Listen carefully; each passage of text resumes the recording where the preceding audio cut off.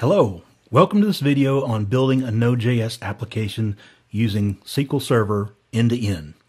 In this tutorial, you'll learn the basics of creating a Node.js application with SQL Server by creating a simple calendar app. To give you an idea of what you'll be creating, your application will be a simple event calendar that uses Vue.js and Material CSS on the front end, secured with a login to allow new users to register for their own account, and the front end will communicate with your secure API to create and delete events. I'm excited to step you through this project, so let's get started.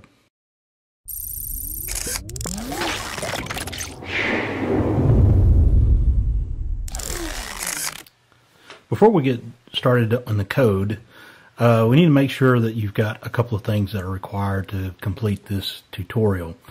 First is you need to have Node.js installed, and you can check that in a couple of ways. One is to open up a command prompt or a terminal, depending on what operating system you're using, and type in the command node-v.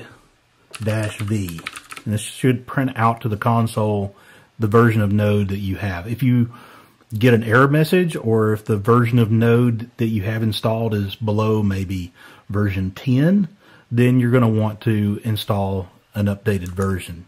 And you can do that by going to nodejs.org and clicking on the big green download button.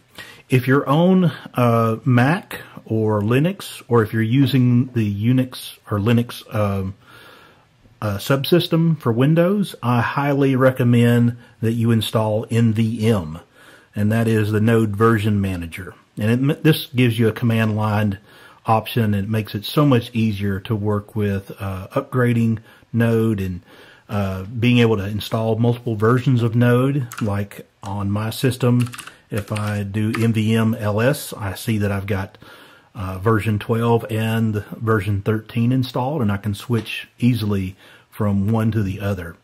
And I can also do upgrades.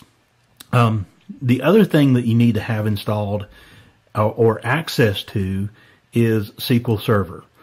And if you have access to a development instance of SQL Server, that's great. If you need a local instance, then there's a couple of ways you can do that. One is, if you're on Windows and you're comfortable with installing something like SQL Server, you can go download the SQL Server Developer Edition. I used to use this a lot when I was developing .NET applications on Windows, and it works fine. It's got all the features that you can possibly need with SQL Server. But if you're on Mac or Linux, or if you don't want to mess with installing a complicated server application like SQL Server, then you can use Docker. If you don't already have Docker installed, you can go to docker.com and go through the options to find Docker to download. There's a free community edition that works fine, and that's what we'll be using in this tutorial. And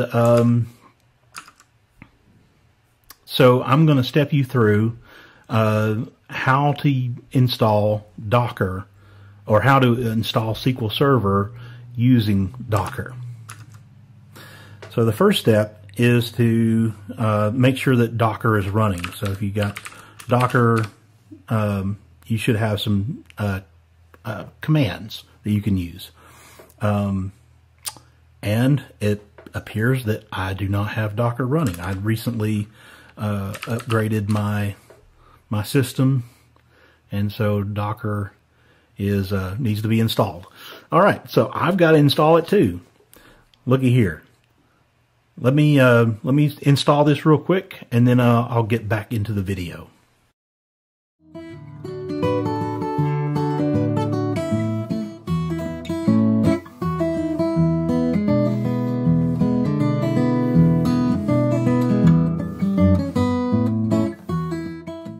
All right, so now I've got Docker installed, and I'm ready to continue.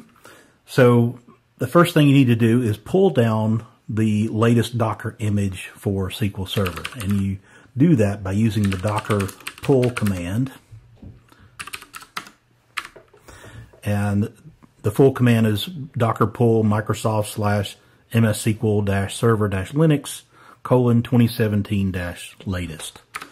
And when you run this the first time, it should take a few minutes depending on your bandwidth, what your download speed is.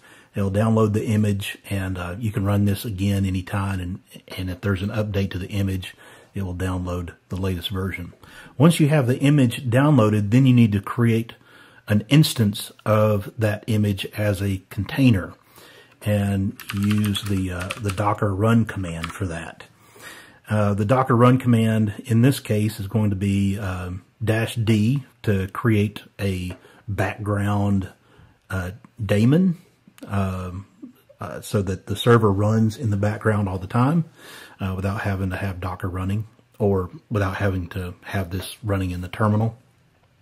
We're specifying the name of SQL Server so that you can easily start and stop by using the name SQL Server. And then there's some environment variables that we have to pass. One is to accept the EULA, and the other is to set the password for the system admin account. And you can change that to whatever it is that you want to change that to. We're setting the SQL product identifier to the developer edition of SQL Server. And then we're mapping some ports. So by default, SQL Server runs on port 1433, and so we're mapping our local 1433 to the containers 1433. And then finally, we're specifying to use the image Microsoft SQL Server Linux 2017 latest as the image to create this from. I already have a container named SQL Server, so it's giving me an error. I could back up here and give this another name and create a second instance of SQL Server, but I'm not going to do that. All right. So, but I do need to start it. When you run or do Docker run, it's going to start that server automatically after it creates it. I need to actually call Docker start SQL Server. And now my SQL Server instance is running as well. Now, next thing we need to do is to create our SQL Server database and create a table and seed some data into it. To do that, I'm going to use a tool called Azure Data Studio. You can actually do this from inside Visual Studio Code if you're using that as your editor. There's a plugin for it, but I'm going to show you real quick where to go look for that. So if you search for Azure Data Studio, you should land on this page, and you can find instructions on an installer for your operating system, if it's a zip file, or an installer for Windows. So download this application if you don't already have it, and install it, and then we'll get started on the next step. All right, so if you install Azure Data Studio and launch it, you should see a window that looks similar to this. We're going to create a new connection to our SQL Server database. So the server will be localhost. We're going to use SQL login authentication. Username, we can use the system admin, and then the password that was passed to the Docker command when we initialized our container. And we can check the box to remember the password, and there's some other options, but we're just going to go ahead and connect with this. All right, now we're connected to the database, and we need to create a database for our application. You can use Command-N or Control-N to create a new query window, and in here we're going to issue some commands. So we're on the master database right now. We can say create database. I'm going to call it Cal. Actually, I've already got a database named Calendar, so I'm going to drop that.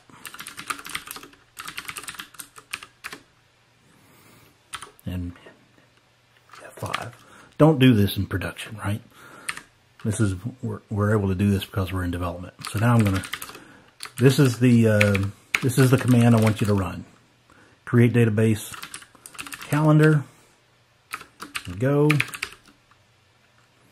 Press F5. That's executed the query. And now you can change your current database to calendar. So now inside, make sure that you are in the calendar database. You want to double check, say use calendar, and press F5, and that will switch your current connection over to the calendar database. You don't want to do this on the master database. So now we need to create a table for our calendar events.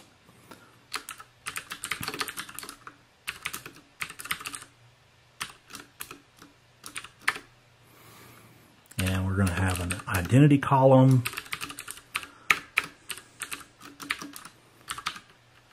That just automatically increments. And we're also going to specify this is the primary key for the table. And this value cannot be null. We're going to add a user ID in varchar 50, and it cannot be null. A title,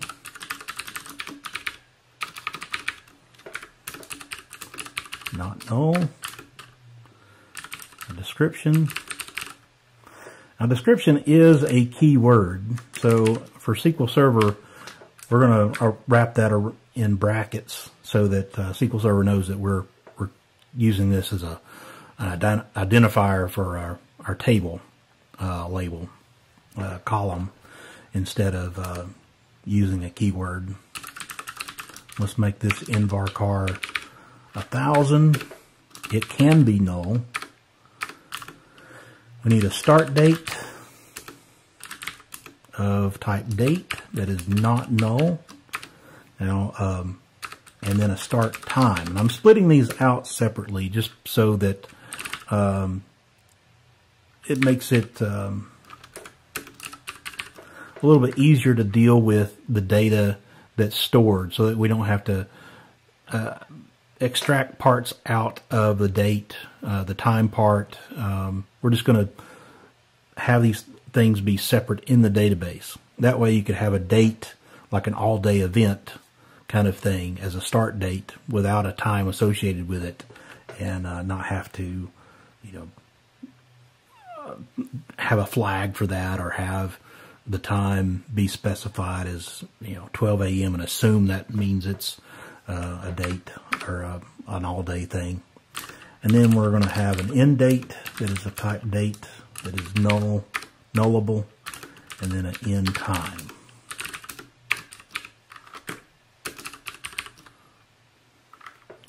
We're also going to want to go ahead and add an index for this table. I mean, it's overkill for a tutorial, but I want you to know that you can specify indexes when you create a new table using it. You can name it whatever you want to, but I always like to have a convention of IDX for index, the name of the table and the name of the columns that are included in that index. I just know ahead of time that we're going to do some queries based on the user ID, and SQL Server likes to have some hints, or likes to have indexes for performance. That'll make this much better down the road. All right, we've got our full create table command here. We'll press F5, or you can go up here and press the run. And now the table is created. If I try to create the table again, it tells me that there's already an object named events in the database. If you want, you can specify, like if you have some DDL type statements, like if you have a script file that you may want to put in production, like or a migration file, you can do things like drop table if exists events and run that. I mean, just know that if you have that in there, then it's going to drop that table. So that if there's any data in that table, it's gone. And this is good or useful in development when you want to just start over clean with a fresh copy of your database with all the tables that you might create. All right, we're through setting up SQL Server. One more step. I want to go ahead and add a couple of rows in here that we're going to want some data to play with later on when we're setting up the application.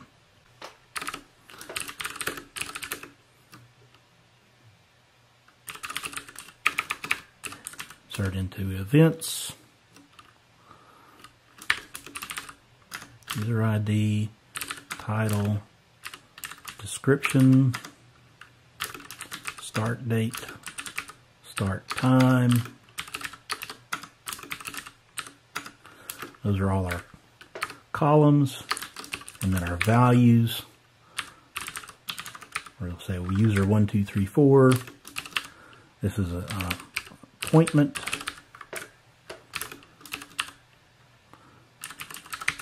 Description stuff. And our start time is going to be, our start date will be March 31st. And time will be 2:30 p.m.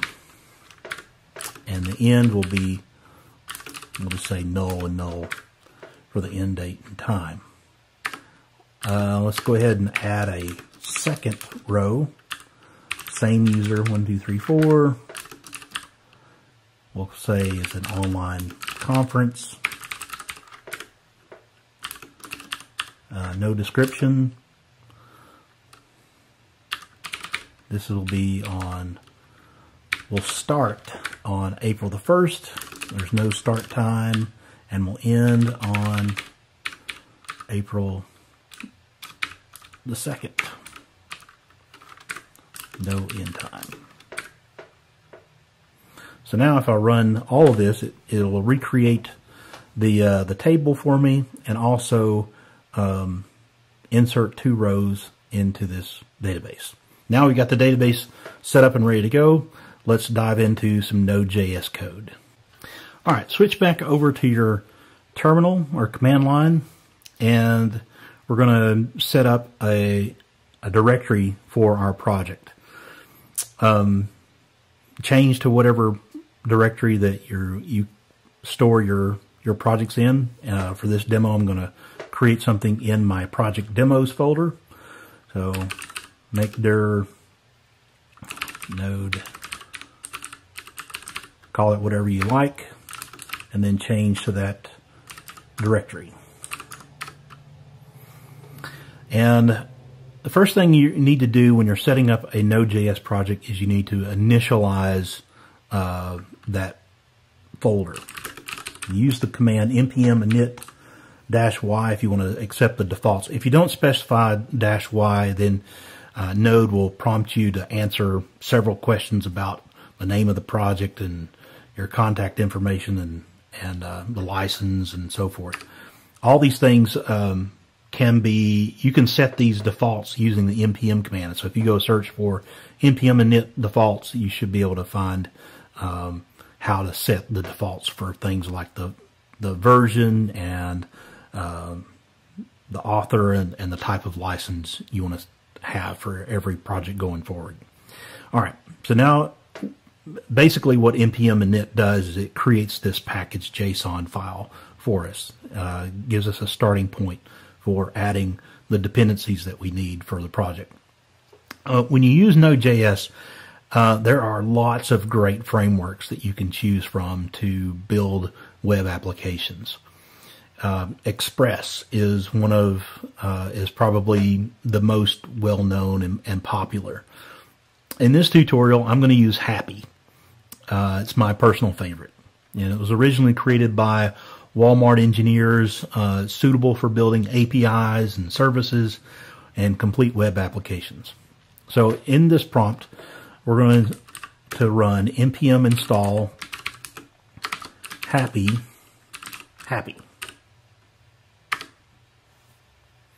Now it's going to download some dependencies and get that that first happy instance set up.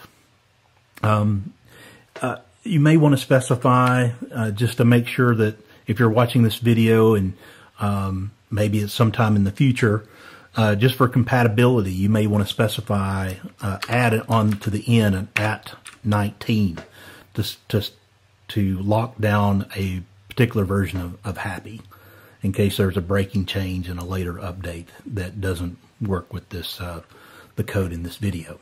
So happy at 19. The other thing that I like to do when I'm setting up a new Node.js application is to use ESLint. ESLint's going to alert me to common mistakes, JavaScript issues, errors, things that could cause me pain if I don't initialize my variables or something like that. So ESLint is a great way to do that. And so also use npm install, but this is a developer dependency. This is not something we would put into production. So you want to use the save-dev flag, and I'm going to use ESLint and ESLint config reverent geek. This is my own. You don't have to use this, but this is my own collection of ESLint rules that I like to have.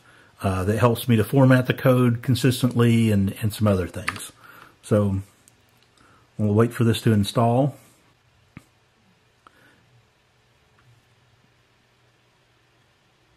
ESLint needs to know what kind of rules to use. So I'm going to create a file called .eslintrc.js, and I'm going to put into this code file the set of rules that I want to ESLint to use when I'm linting my code.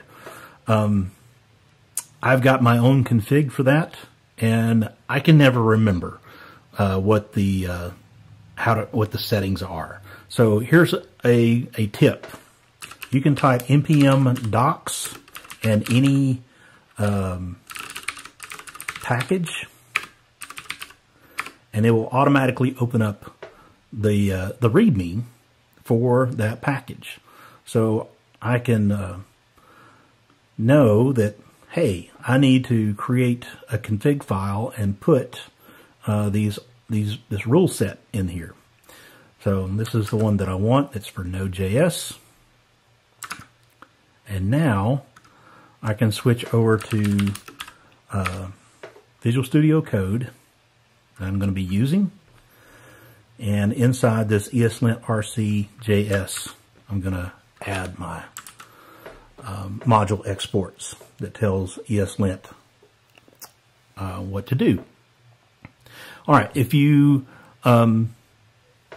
were curious about what I did to launch Visual Studio Code, you can also add this code as a command line parameter. If you press Command-Shift-P, that brings up the palette, and if you type in the word install, you'll see that one of the options is the shell command to install code in your path.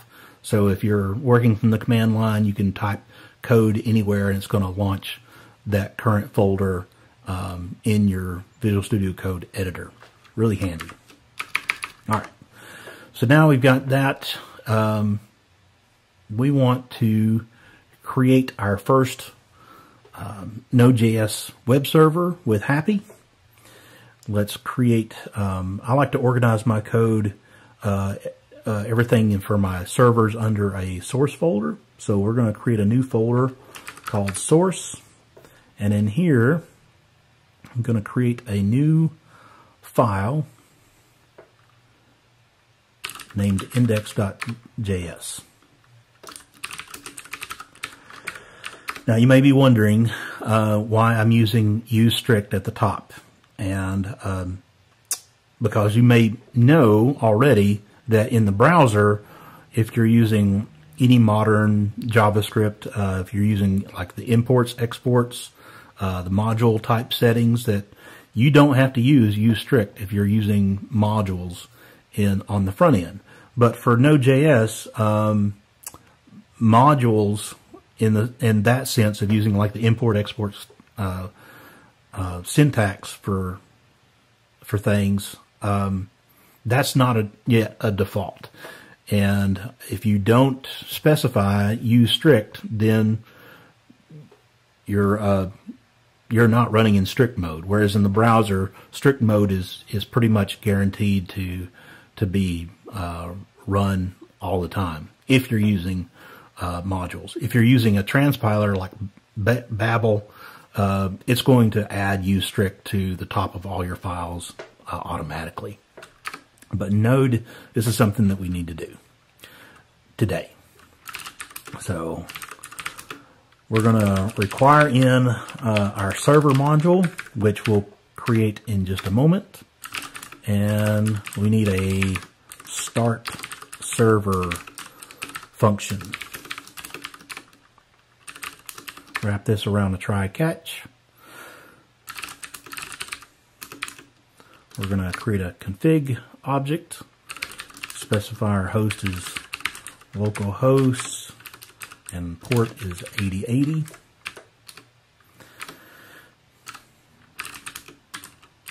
Create an app. We're going to wait on our server passing in our config, and we're going to await server.start.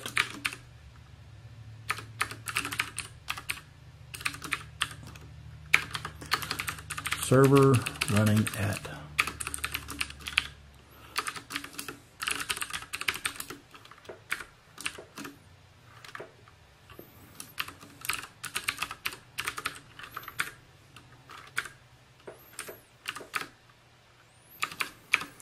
and now we just need to set our catch statement.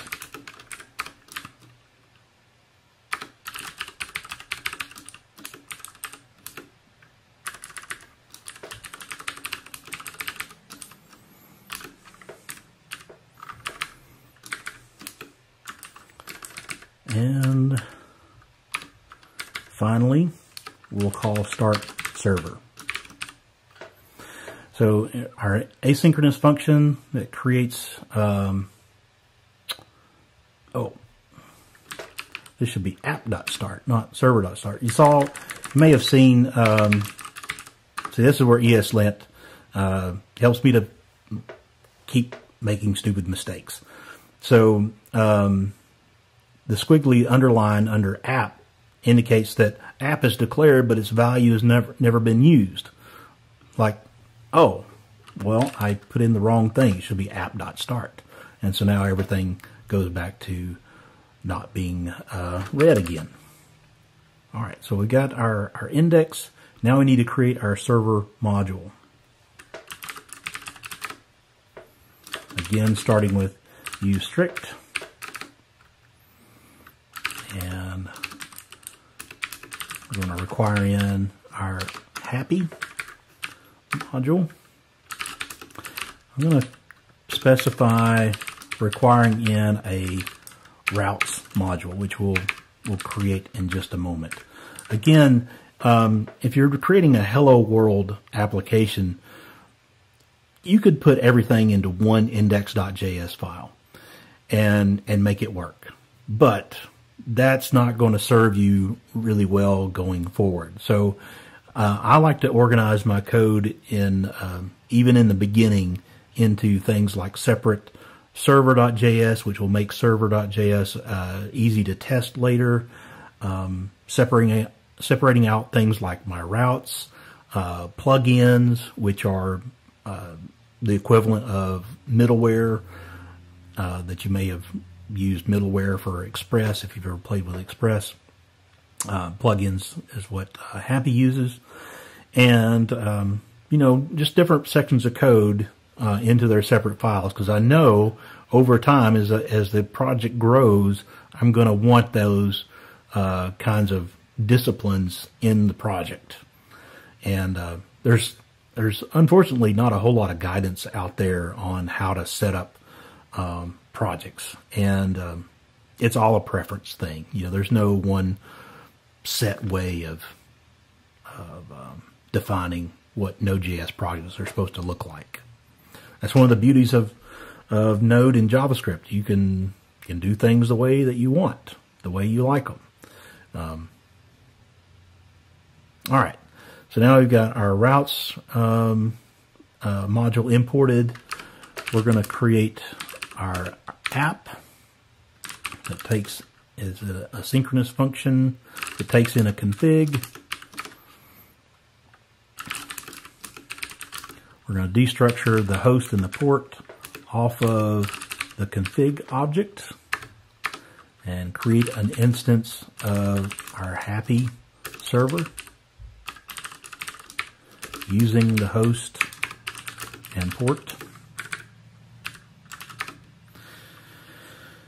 Next, we're going to store the config on the server.app instance. And this will come in handy later on in the project. I know ahead of time that we're going to want to find some things like the SQL Server connection information. We're going to put that all on the config object later on. And then from anywhere inside the application at any time, we can use server.app.config to get to those configuration values, which is really handy. And then finally, we'll use our register our routes, passing in the server, and then finally return server. And last but not least, we need to set our module.export. This is the magic that of CommonJS that allows us to expose to the outside world, to anything that consumes this module. That's what helps us to expose what objects or functions or classes, if you want to use classes, are available when you import that module. All right. Now we're still missing one thing, and that's our routes. So I'm going to create in my source folder a new folder called routes, because I know I'm going to be adding multiple routes or collections of routes at some point. And in the routes folder, create an index.js. Again, use strict. And we're just going to module.exports. We can just say we need just one function called register that takes in a server and uses server to register a route. The method is get. Path is the route. So we're setting up, what this is doing is setting up a route that's listening for like the default document. So the when you go to localhost 8080 without specifying a route name or anything, this is what's going to serve that up. And then we need to define a handler, which is an asynchronous function. Happy passes in a request object and this request toolkit. For whatever reason, it just call it H. I guess it's short for happy, but it's the request toolkit that has lots of things that are like utility functions and all kinds of cool stuff. But we're not going to use either one of those in this hello world type first instance. So we're just going to return the text, my first happy server. And we're done. Now, one thing before we run this is we want to go into package.json and change the main to look for source/index.js. This is So if you run Node at the command line, it's going to know where to find the entry point for the application. So now you can start the application. We'll do that by going to the command line and typing in Node and a period. And oh, I must have messed up something with the output. Let's switch over real quick.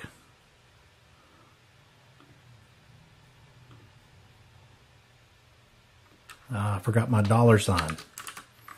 You probably saw me do that. All right. Those are template strings, template literals in JavaScript. So let's press, I'll do Control-C to stop it and run it again. Now I got the text that I expected.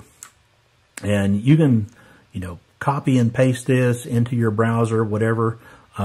The terminal settings that I have, I can use Command-click on a URL, which is really handy.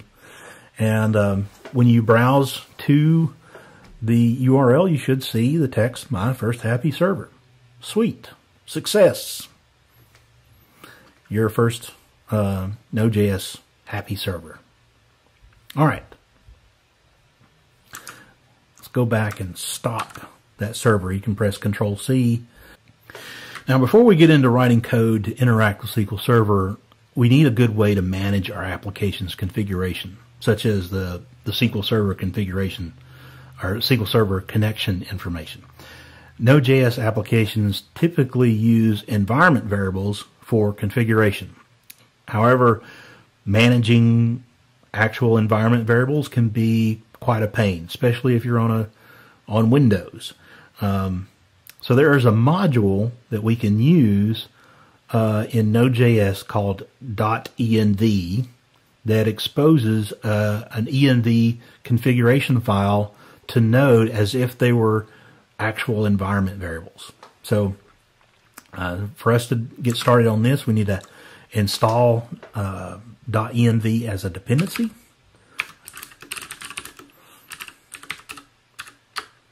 And here I'm specifying version 8 because that's the version that, the latest version that's going to work with this particular project. And now we need to create a .env file. And you could create this in Visual Studio Code. I like using the touch command on Mac. It's just convenience. So now we have an env file that's empty, and we need to put some configuration information in here. So I like to specify it's a common thing to have a node environment variable. And you definitely want to set node env equal to production when you deploy an application to production. That's going to give you a lot better performance. Now we need to specify our happy server config. So port equals 8080, host equals localhost. I'm going to go ahead and specify a host URL just as a shortcut. I know I'll need this later. And then also later on in the application, in this tutorial, we're going to add security, some authentication to our app, and we're going to use cookie sessions, cookie-based sessions to manage that security. So I need to specify, if I can type, a cookie encrypt password, and this can be whatever you want. You can be just a big long string of gibberish. You want something that's secure.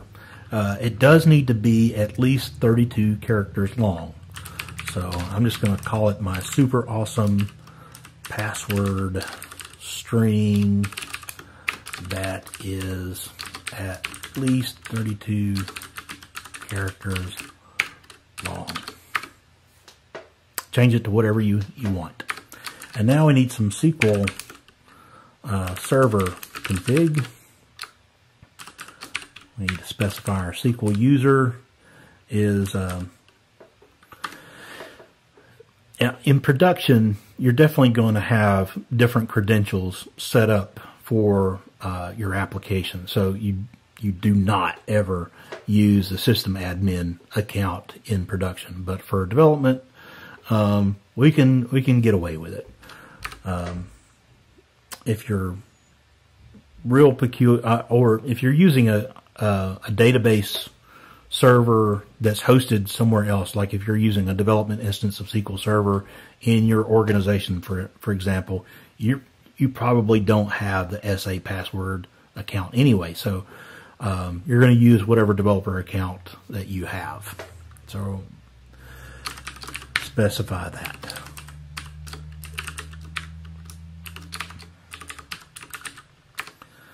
I need to specify the SQL database, this calendar.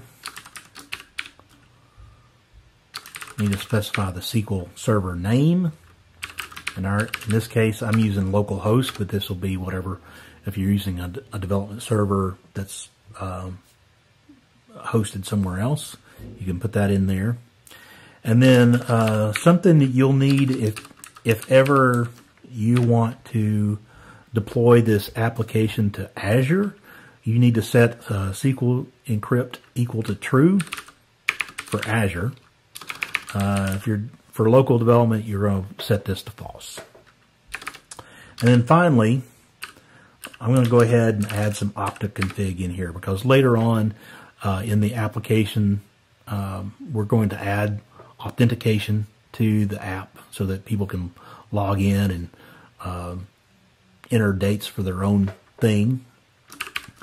And we're going to need, at some point, an Okta org URL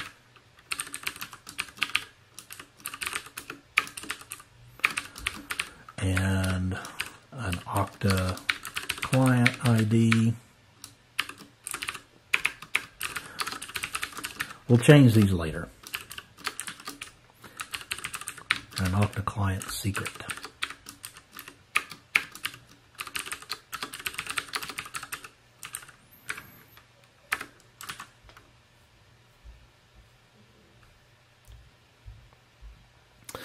Another thing to point out is that if you're using a source control system like Git, you do not add this .env file to your source control. You need to set it to ignore this file, because each environment requires a custom env, like different SQL Server connection information, different port or host information, and you don't want to expose any of these secrets in your GitHub repository so that other people could find them, especially if you're creating an open source project, right? You don't want to accidentally check in a file that includes, hey, here's my SQL database connection information, or my client secret for authentication. Typically what open source projects will do is create a separate .env sample file that includes placeholders, and then in the README we'll say you need to make a copy of this file, rename it to .env, and change all the values to be for your environment. All right, so we're going to use this configuration information. We're going to create a new file under source called config.js.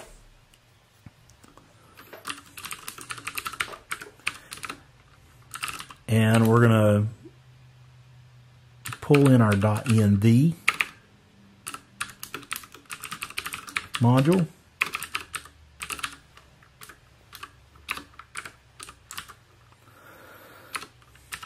And there's one thing, you have to run the config function on .env, and this is going to read in that .env file and then add all the environment, all those values that are in there to the Node.js process so that it looks like to Node that these are environment variables that are set in the environment.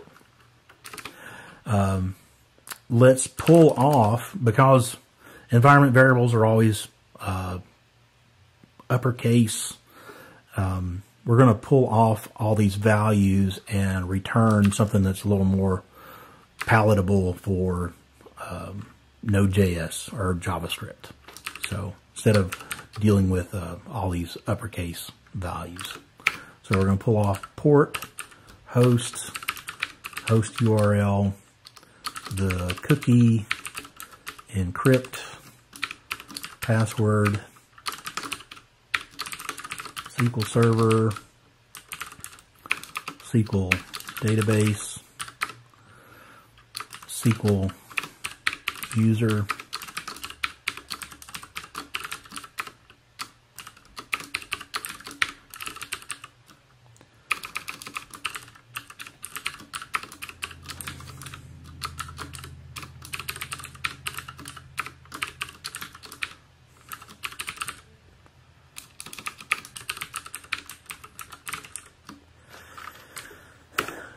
we're going to pull those off of the process.env, which is Node.js's built-in environment. That's how it exposes environment variables inside any Node.js application. We're going to check our SQL encrypt value.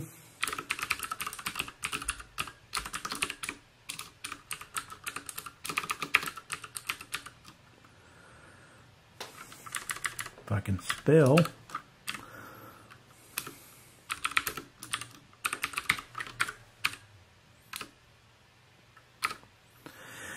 And now we'll export all this configuration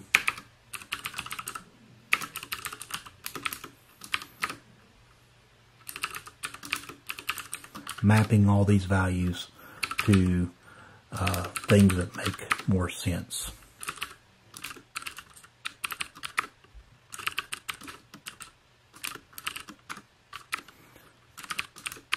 So like SQL, we'll create that as a separate, like an object within the object. This will make it easier late down the road.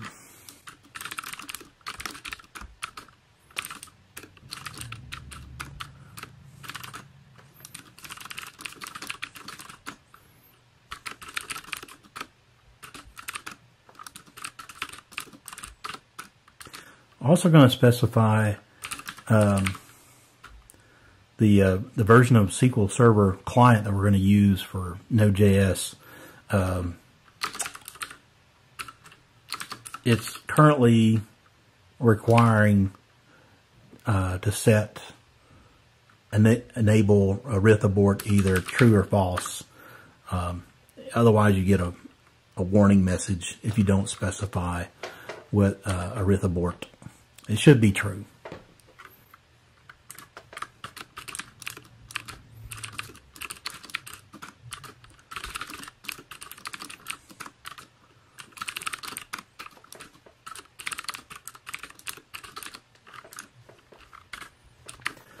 One other thing I want to pass on is a good tip.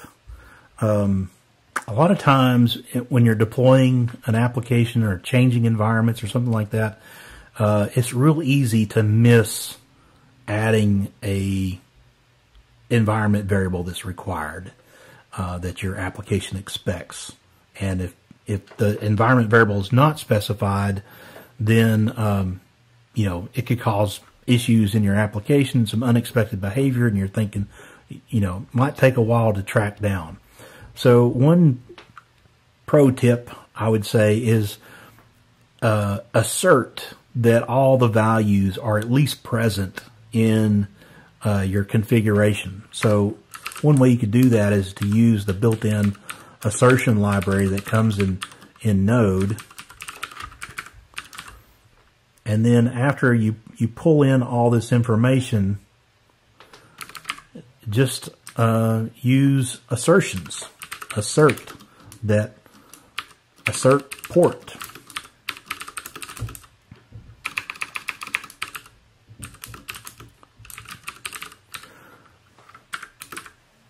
And just duplicate this for every required environment variable. In the case of this application, every environment variable is required for this application to work like it's intended. So just as an exercise, if you want to add all those assertions into your own application, this could save you some headache down the road. Now we need to update our main index to change where we hard-coded our configuration here to use our new config module. So up here we'll say const config equals require config. And we'll delete this.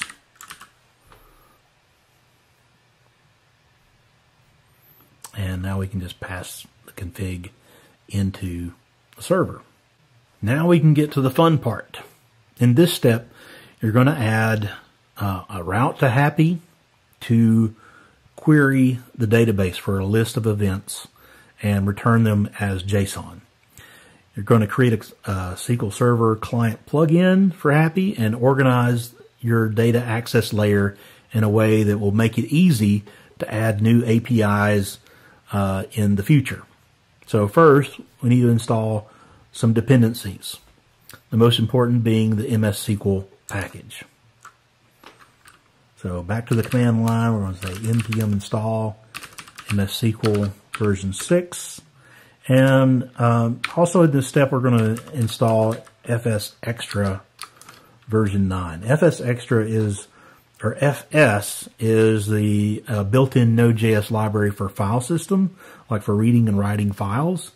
I personally like the FS Extra library that extends the built-in file system and gives some nice utilities around reading and writing JSON files.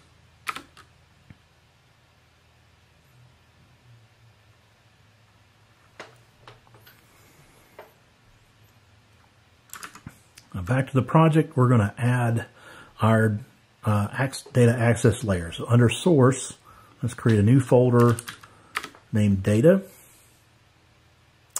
And under data, create a new file for index.js.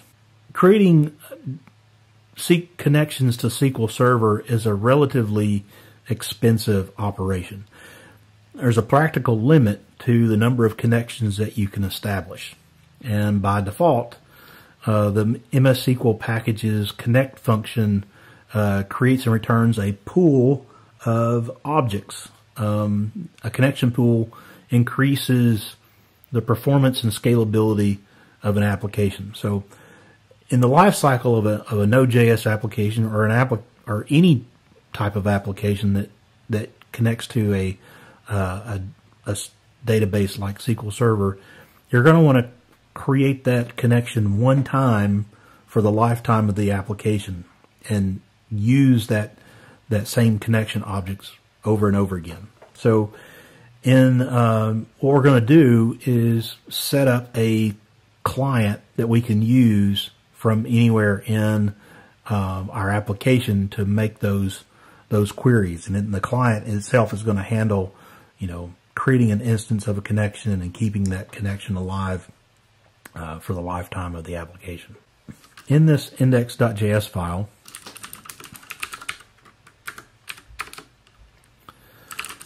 we're going to require in an events module that we'll create in just a moment. Whoops.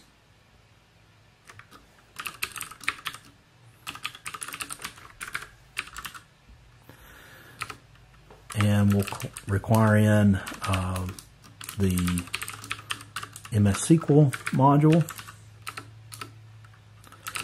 And we're going to create our client function, which is an asynchronous function that takes in the happy server and our happy config.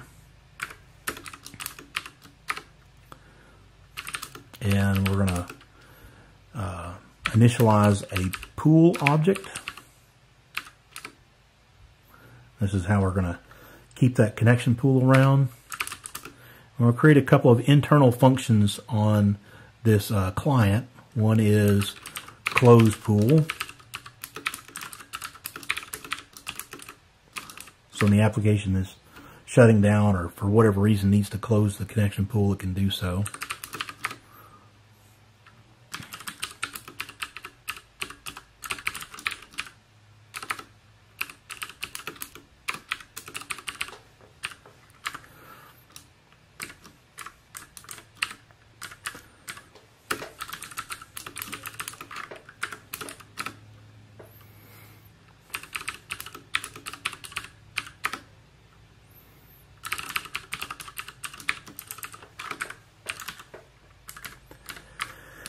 And then we'll create a function called getConnection.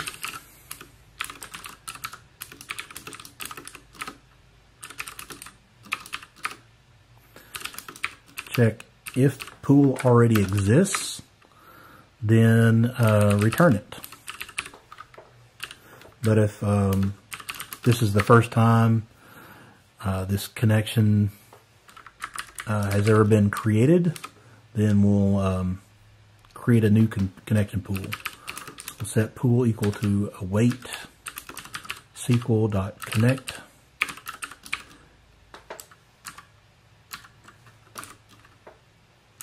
Passing in our config.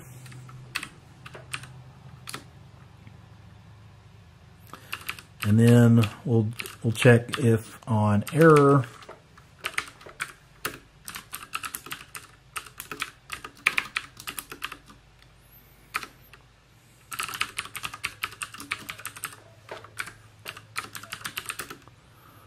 if there's an error or anything, we'll just force a close pool. And then finally return our connection pool.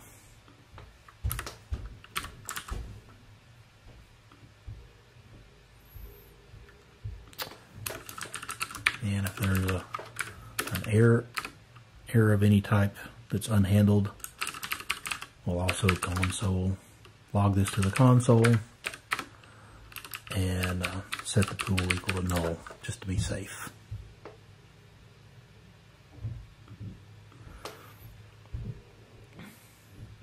Finally, our function that we're defining here, the client function, we want to return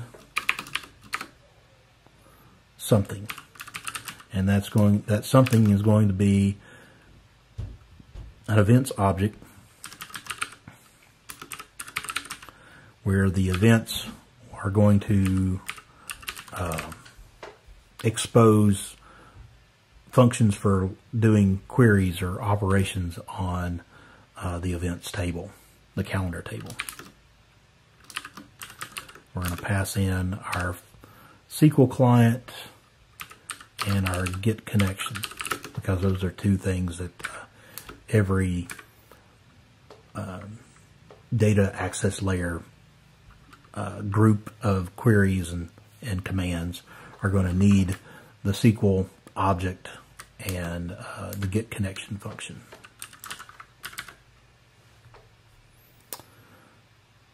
And then finally, we need to export the client.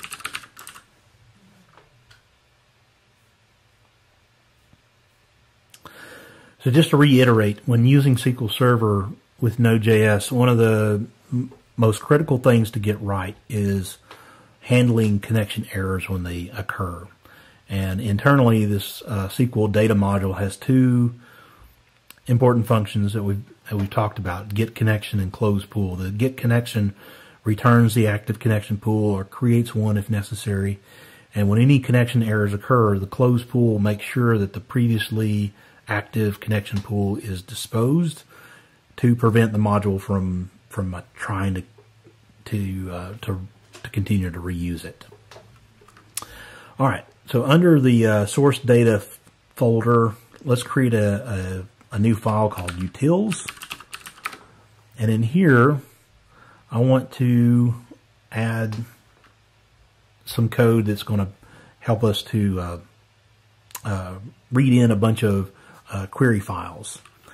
We can define SQL files as external .SQL files and read those in when the application loads.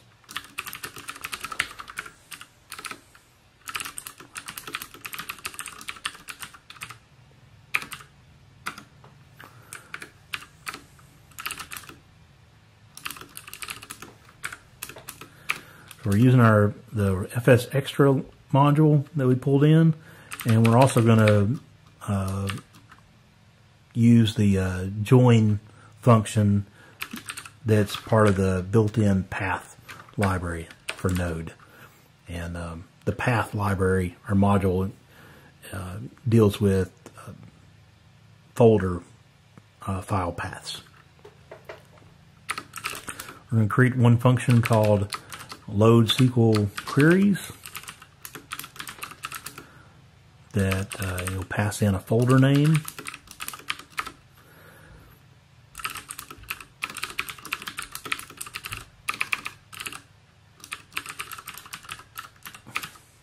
We use the process current working directory, and we'll say in the source folder under data, look for this folder name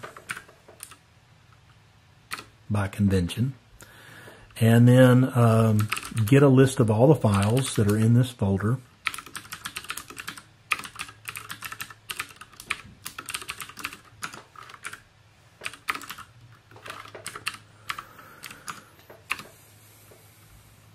And then filter that list of files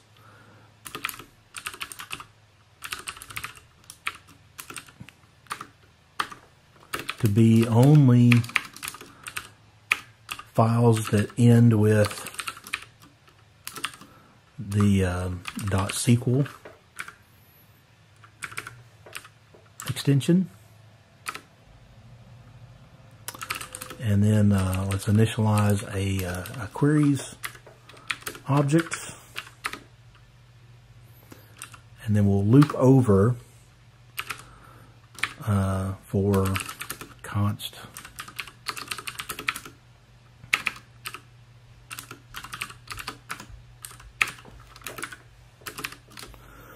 for of is a really handy newer convention for looping over arrays and objects and so forth. We're going to create a query by reading in that file. We're going to join with our file path, the name of the file,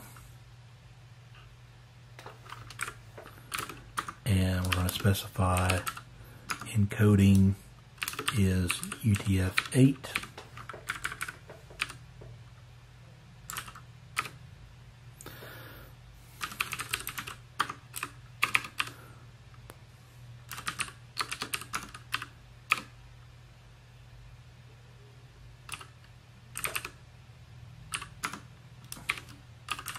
Remove the SQL extension from the file name, and so we're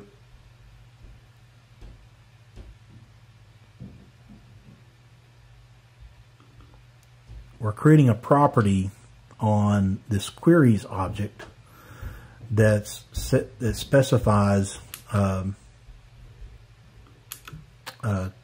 for instance, maybe we have a query file named get event, and so queries.getEvent without the SQL connection is going to be equal to the contents of that get event.sql file. And finally, return queries.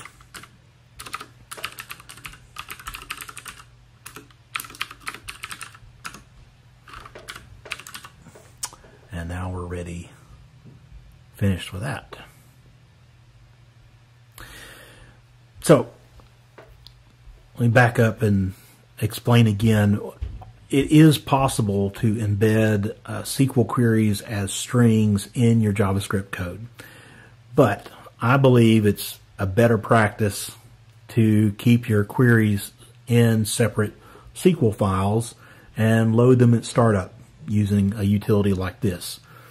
This utility module loads up all the SQL files in a given folder and returns them as a single object. So next we'll create a new folder under source data called events.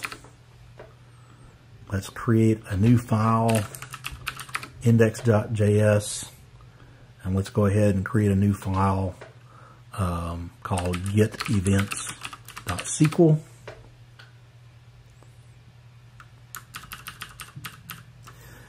In the index file,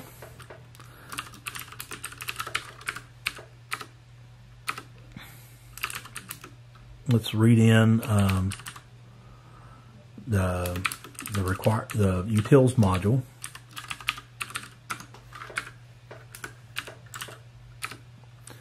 And let's create a register function that's going to initialize all this.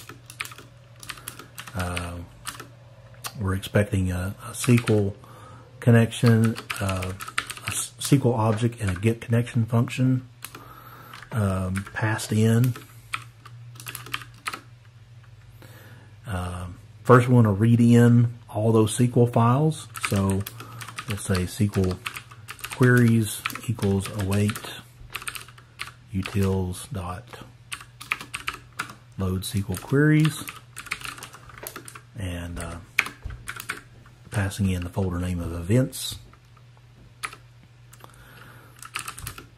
And let's create a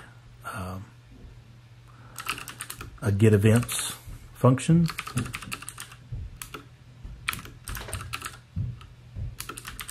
Takes in a single user ID. We're going to create get a connection from our get connection function that was passed in. We're going to create a new request.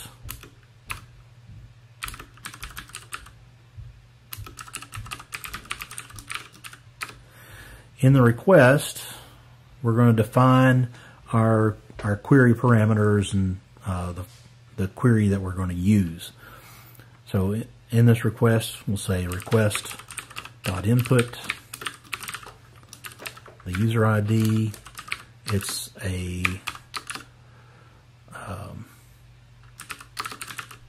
varchar 50 type, and we're going to use the user ID that was passed in as the value. And then we're going to return request.query using SQL queries .get events. Again, by convention, when this reads in all the query files, it's going to expose a get events because this SQL file is named get events. And finally, our register function needs to return that we're exposing get events.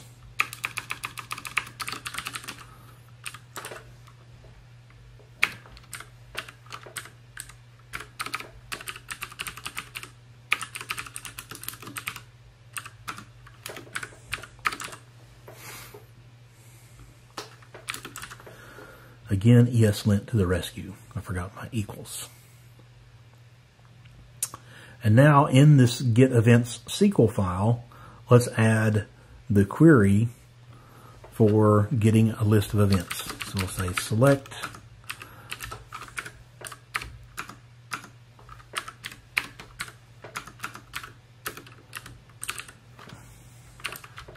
these are all our columns.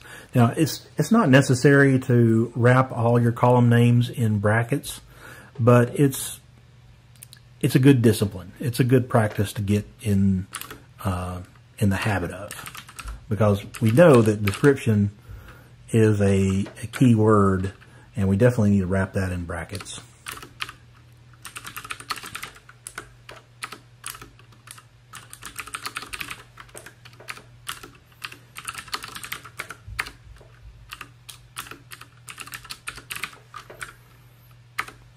So we'll select those things from the events table, where the user ID is equal to whatever value we pass in as the user ID parameter, and then we'll order these events by start date and start time.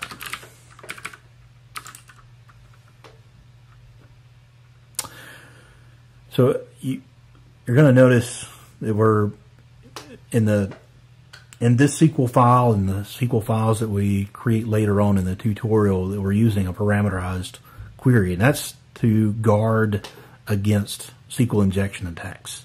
You never want to see in any code, whether it's Node.js or Java or .NET or any language, someone building a query string using by concatenating strings and values together. Always use parameterized queries. Next, we need to create a database client plugin to make it easy to run these SQL queries from other parts of our application. So from our routes, we want to be able to get our SQL client and run a query to return from a particular API endpoint. As I mentioned before, in other frameworks like Express, this concept is usually referred to as middleware, but in Happy uses the term plugin. So under source, let's create a new folder called plugins. And in plugins, let's create a file named index.js. Lots of index.js files. One of the reasons why index.js is used so much is that CommonJS recognizes index.js as like the default file in a folder. So it's a shortcut. You could name it anything that you wanted to, but when you require in a module that's in a folder, you would have to specify require plugins / whatever that file name is. Whereas if you have an index.js file, you can use the shortcut require / plugins, and it's going to automatically look for a file named index.js and read that in. So it's just a convenience thing. So in this plugins index, we're going to create our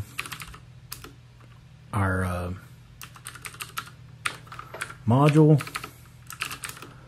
We're going to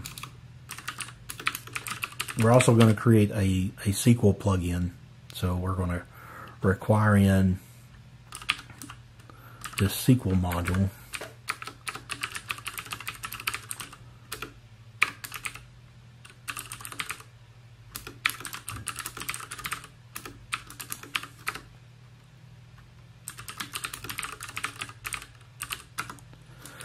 Now you've seen me use this pattern quite a lot, this creating a register function and exporting a register function on all these top level folders like the routes and the data, plugins.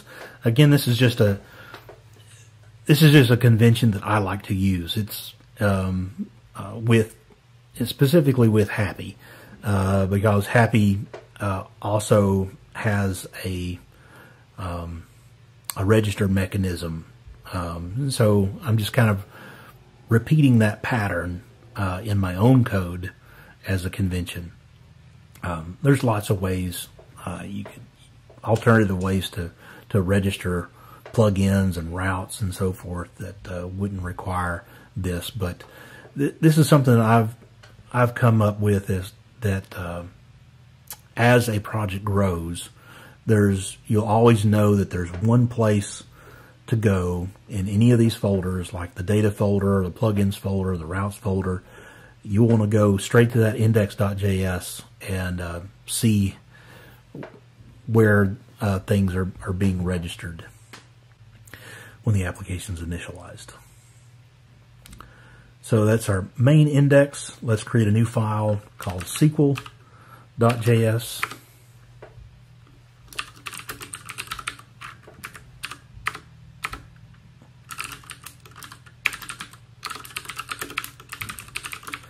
We're going to require in our entire data folder. It's going to initialize all the read in the SQL files and do all that kind of stuff. And then to be a plugin in the Happy ecosystem, you have to export a very specific looking object. This object needs to have a name property. We'll call it SQL. It needs to have a version property, and we'll just set this to 1.0. And it needs to have a register function that takes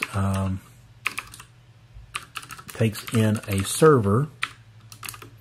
When Happy registers plugins, it's going to pass the server instance to every plugin so that you can do cool things with the server.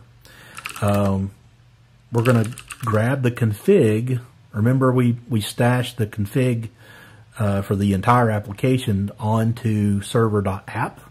Well, now we can say server.app.config.SQL. We're just going to grab the SQL object off of that config, and we're going to create our client, passing in server and the config object, which is just the SQL connection information. And then last, we need to expose the client to the rest of the application. This is a mechanism that Happy has, this server.expose function. You can specify client, or specify the name of the property that you want to expose, and then the object or function that you want to expose. What this does is, when Happy is initializing and it's registering all the plugins that you've defined, it's going to create an instance, or provide a way for you to access those plugins from anywhere else in the application. So in this case, we're going to expose the database client where we can get to it easily from any of the routes anytime we need to. And finally, we need to update our server to register those plugins. So we're going to add plugins, require in our plugins folder, which is going to read the index.js file that's in the plugins folder.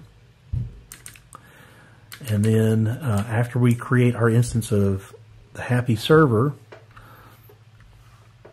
after the config, then we need to await our plugins.register.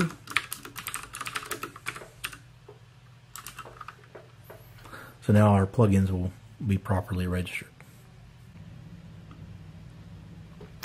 Well, our next step is to add an API route that'll execute the get events query and return results as JSON. You could add this route to the existing source routes index. However, as an application grows, it's be better to separate routes into modules that contain related resources. So we're going to create a new folder under source routes and close some windows.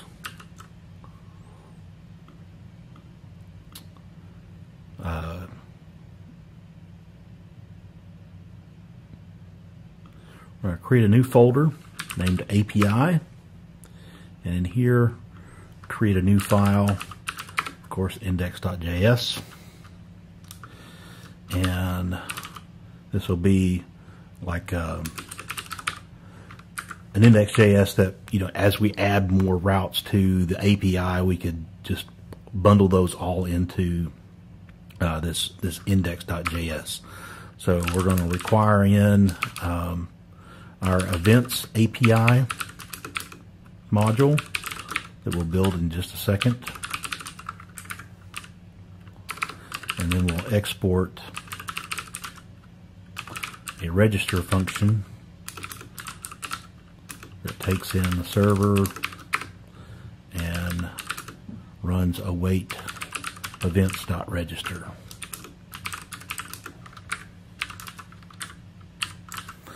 So let's also add an events.js file, and in here let's export a register function that takes a server per argument and uses that server to register a route. This time the method for this is also get. The path will be API events, and then we're going to set a config for this this route. Actually, let's just say handler. We don't need a config yet, so we'll say our handler is an async method that takes in a request, and now we can let's wrap all this in a try statement. Go ahead and finish the try.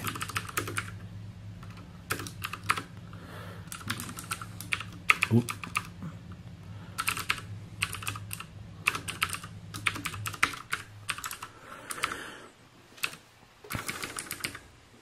Another tip while I'm here is that you don't have to use the console to log errors. Like in production, you probably want an error logging mechanism. It's out of the scope of this tutorial, but you may want to look at something like Happy Pinot, and there's lots of other loggers out there too. Winston, I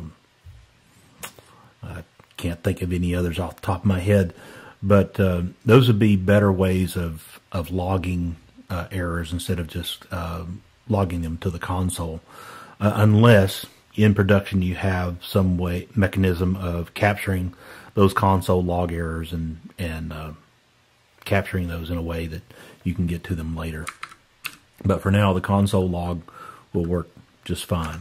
So in our try statement, we can now get our database plugin right off of the request. So the request includes a server, and we know off of server we can access plugins using the plugins property, and our plugin is registered under the name SQL because that was the name of the plugin, and then we exposed the client from that plugin when we registered it.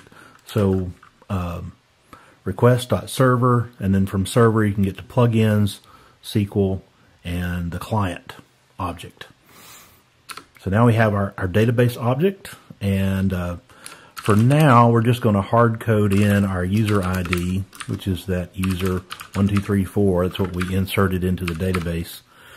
And now we can say let's get a await db.events, because that's the data access layer. As we were building that, we created an events object, And we have that one function on the events object, get events, and we'll pass in our user ID. And then finally we'll return response.recordSet. Now when you bring back a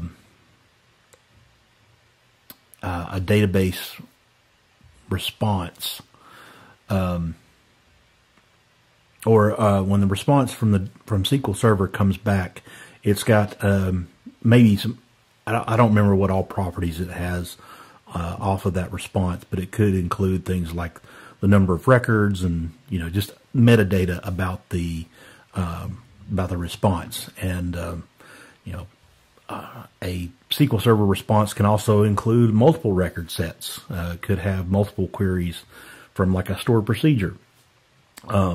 So the SQL client, MS SQL module that we're using supports all those different scenarios. In this case, we just want the record set property off of the response and return that. And this automatically returns it as JSON, which is why when we created the table in the first place, we used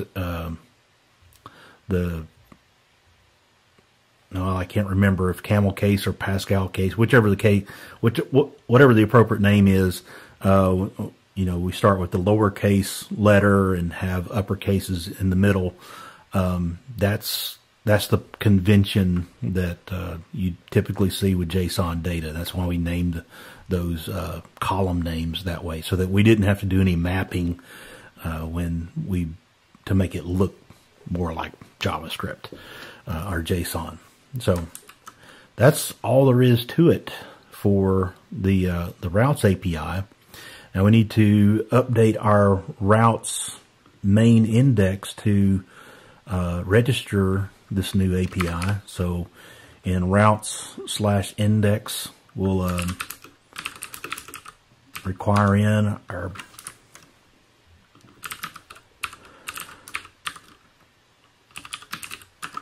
API folder, which will automatically load that index.js.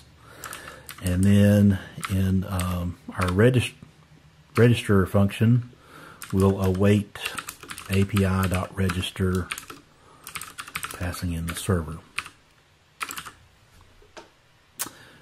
And I think we're ready to test this. So let's go to our command prompt.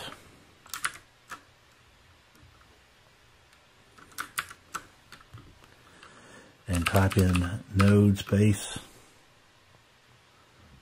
Our server is running. We'll go to the server here. We've still got our first happy server, but if we go to the route/API/events, boom, there's our JSON data. The two rows that we added to our SQL database early on in the tutorial. So we have a title of one, or an ID of one, title of appointment, description is description stuff, and so forth. So that gives us what we expect. Well, now that we got this working, let's get some real users in our application. So manually building authentication and user profile management for any application is no trivial task. And getting it wrong can have disastrous results. You don't want to be rolling this stuff on your own. It'd be better to have a security expert at your side.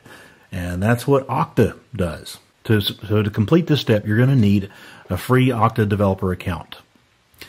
And to do that, you're going to go to the Okta portal, developer.okta.com, and you can click the sign up button here at the top or the create free account. This account is always free. It's good for up to 1,000 active users per month. Really has everything that you could need for building applications and adding authentication, login, password resets, all that kind of stuff.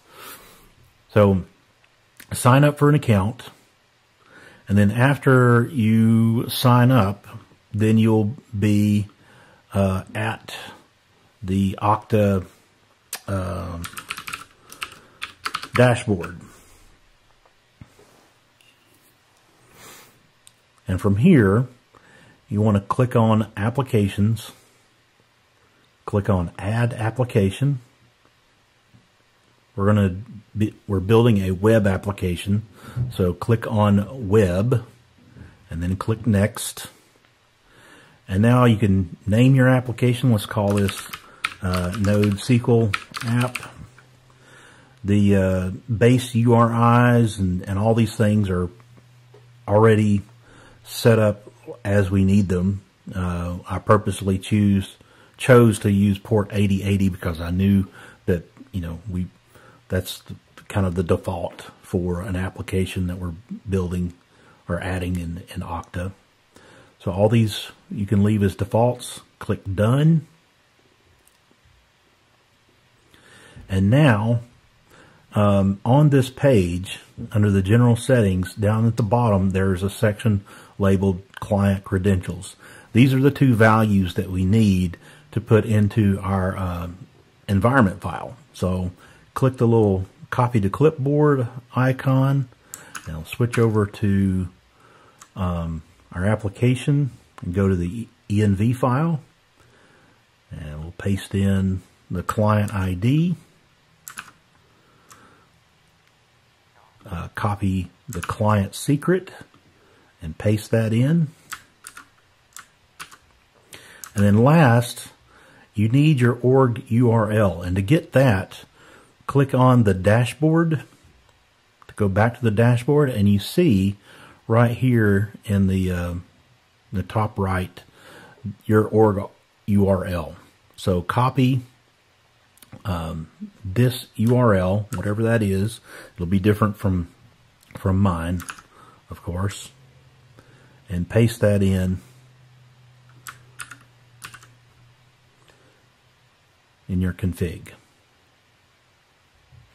One last thing you may want to do is to enable self-service registration. So that is what gives your customers the ability to, when they go to use your application, if they don't already have a login, there'll be a link that says if you don't already have an account, you can click here to sign up.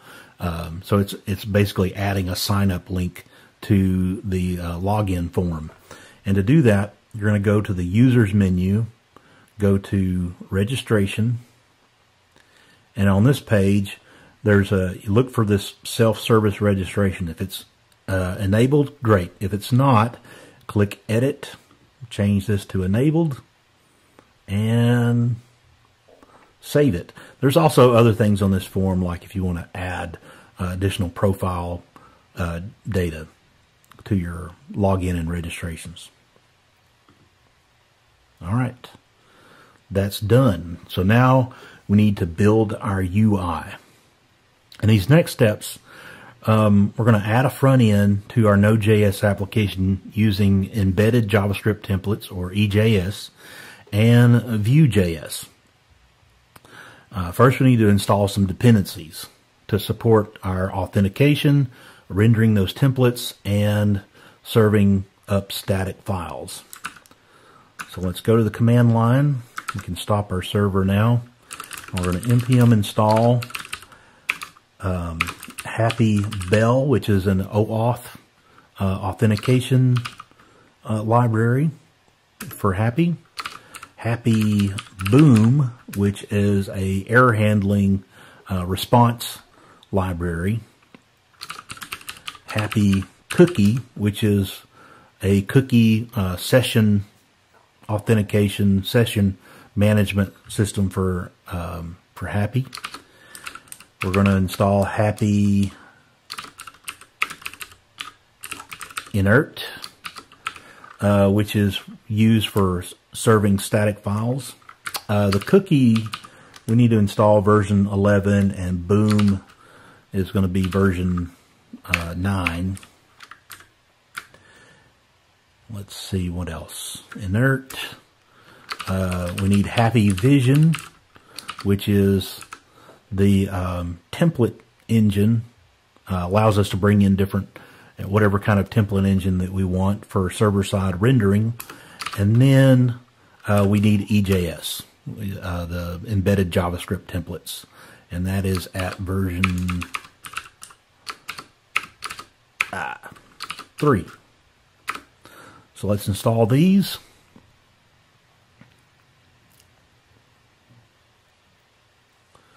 And now let's go back to the application, and we need to add an authentication plugin for our application. Whoops, I went too far.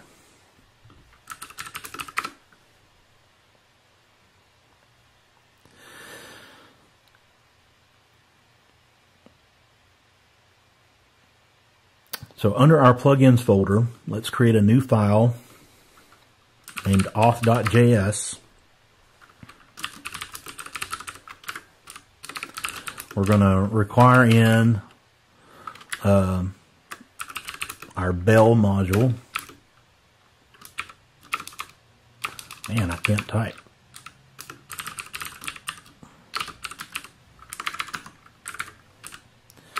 And we need our cookie module.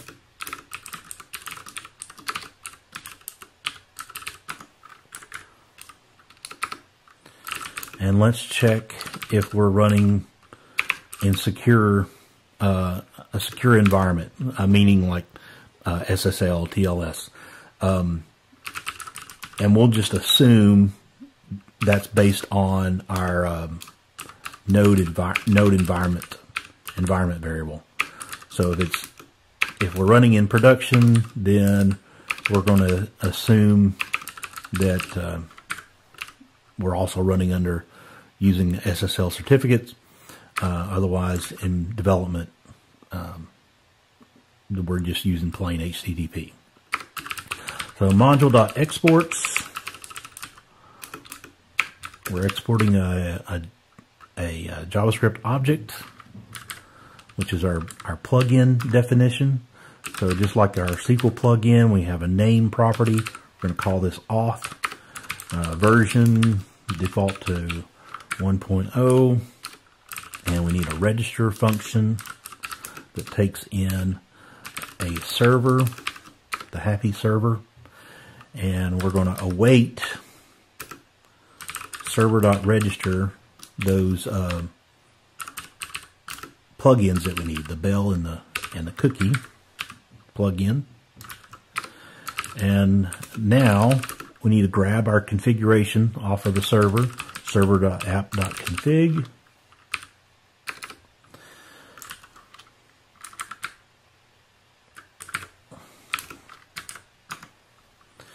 And we need to define a couple of what Happy calls strategies, authentication strategies.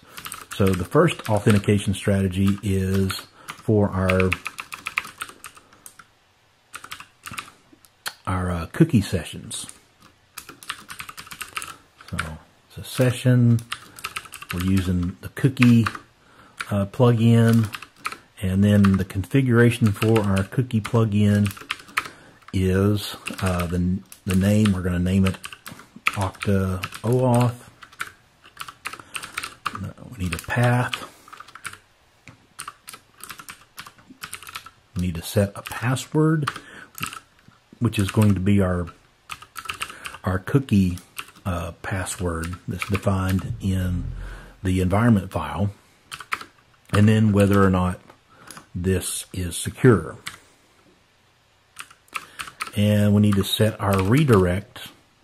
If someone's not logged in, we need to redirect them to a new route of authorization code / callback.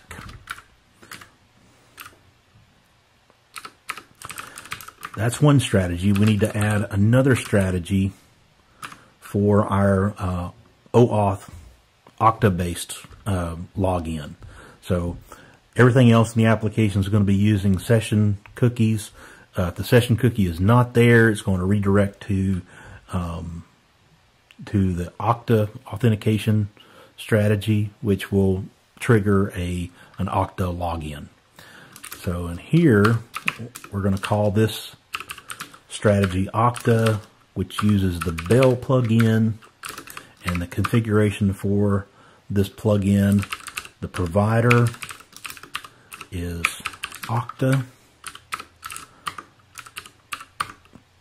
Config is, we need to specify the URI for where to go when the person needs to log in, and that is specified using our Okta URL in our config.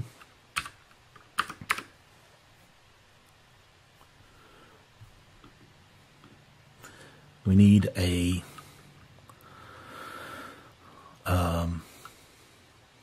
to set the using the same cookie password.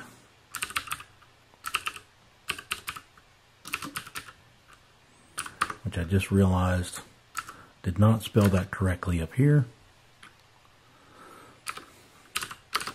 Also specifies whether it's secure.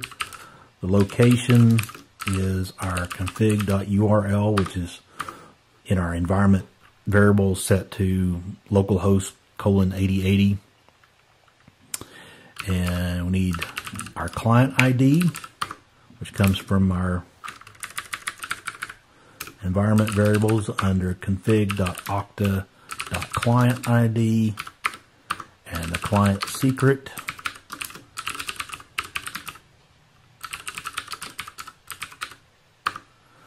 And I think that's all. And we're going to set the default strategy for our website to session. So all routes that are configured to use authentication will default to session.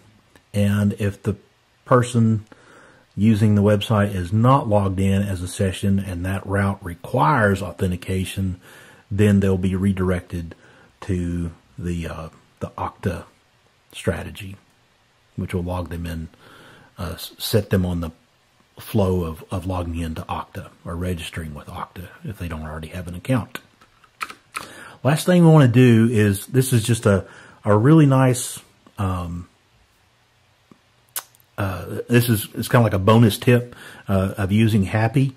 What we're going to do is create an extension on Happy that is like hooking into a request lifecycle event. So on pre-response, like this means on every request that's made to the Happy server, before the response is sent back or processed by the route, we want to intercept that and add some of our own information to that response.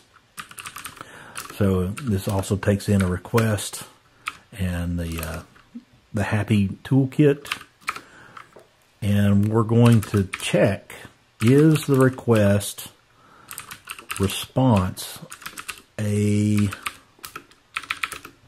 view? So we're filtering out like calls to the API. We only want this to be triggered when a view is being rendered and sent to the client. So if it's a view, then we're going to say, let's check to see if the person requesting this is authenticated. If they are, then we're going to set some values. Is authenticated, is true, is anonymous, is false. The email address of the current person can be found under request.auth.artifacts profile email. The first name is also available.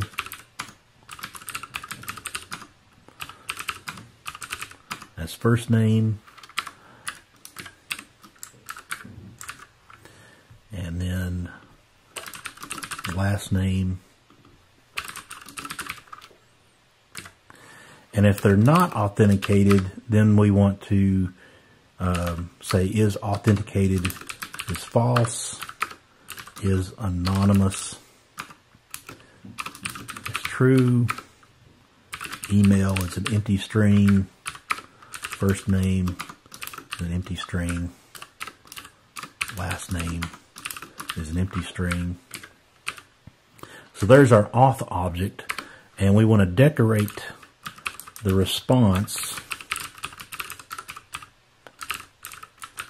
the context, with this auth object. And we'll be able to use this context within our views, our view templates, to check is the current person authenticated or not. And if they are, we can quickly be able to access their email and first name and last name if we want to put that in the response. And then finally, after all this, we want to return h.continue. So this is just part of the life cycle of a response. Now we need to update our plugins, index.js, to register our auth plugin, as well as the other plugins that we've recently brought in, like the EJS templates. So in here, we're going to require in EJS,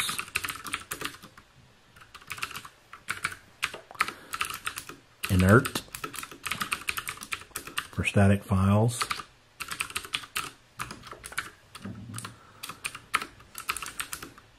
vision for our template engine support,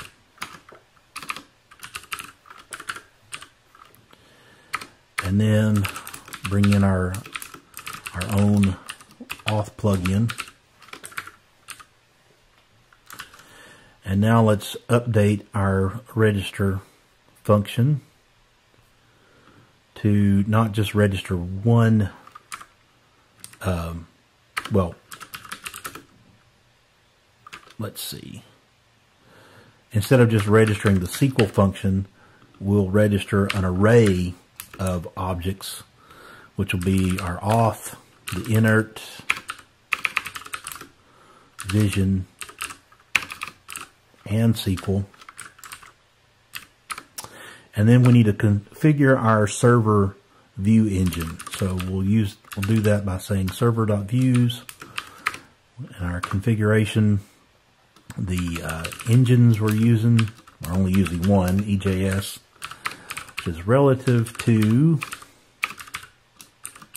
this is the path to where to find these templates, and we're going to use the built-in underscore dir name, which is just a built-in Node.js shortcut for getting the current directory of the application.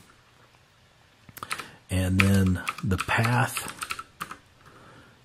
to our templates is going to be in the templates folder. Sorry, the dir name is actually pointing to like the current plugins folder that this module is running in. And we're going to specify that layout is true. So we're going to have a layout template, and the engine will look for a file specifically named layout.ejs to be like the wrapper template that goes around every page. All right.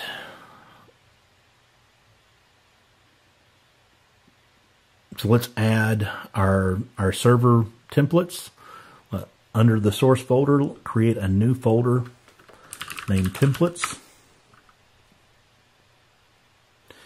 And we'll create that layout file, layout.ejs. And I'm going to just copy in some code here and walk you through what this looks like. So HTML code, we got a doc type, HTML, a head that includes a title. So this title is using some EJS syntax to, when it renders on the server, it's going to look for some data that's passed to this view that includes a title value, and it's going to inject that into the title tag. We're referencing a material icons font from Google, and we're specifying that we're using an index.css file, which we'll add in a moment. We're including a navigation partial, so this is a way of injecting yet another template into the current template, and then our content. So all the other templates that are using this layout, this is where this content will go. And then we've got a script tag here at the bottom that includes an index.js, which we'll also add in a little while. So we need next add a new template for our home page, index.ejs. And again, I'm just going to copy in a whole bunch of code to save some time. And in this container,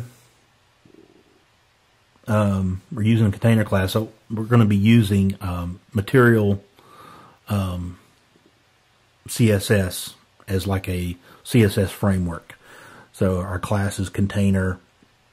If the current user is authenticated, then show them render this app div. If they're not authenticated, then render a header with a message and a login button. So depending on if they're logged in or not, it's going to change the way the page is rendered. And I jumped ahead. I copied in too much stuff.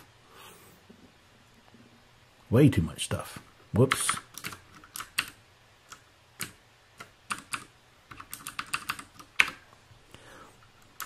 So that's all we need for the index.ejs. The next is we need to edit a template for our partials. So under the templates, we need our navigation partials. So create a file named, or a folder named partials, and in partials create a file named navigation.ejs, and here we're going to create a nav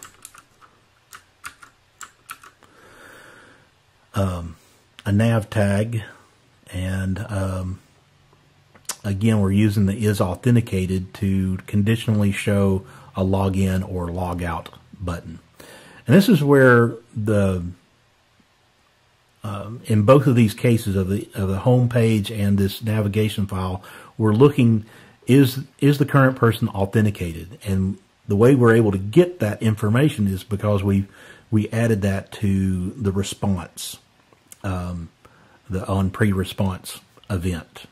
We injected that on every view, so now it's available anytime we need it. So now we need to update our routes to support the views and authentication. So open up your source.routes folder, and let's create a new route named auth.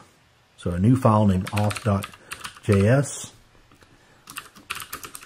And in here, we're going to bring in our boom module.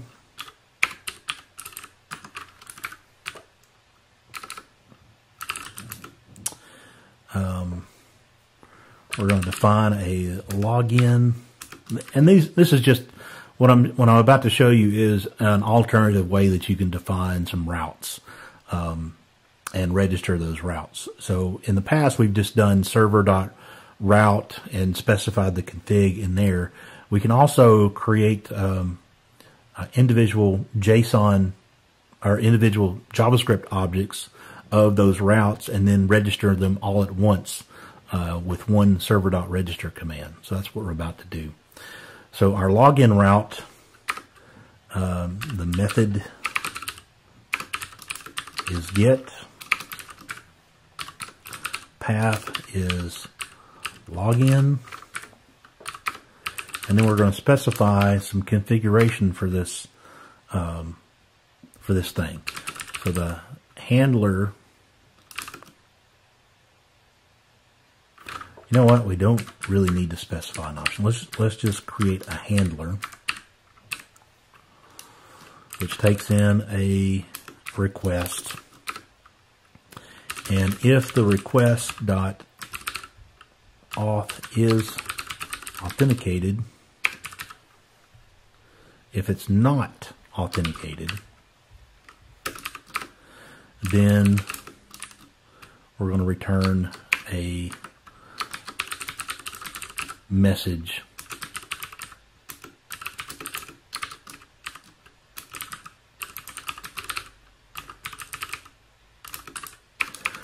we should probably never see this message, but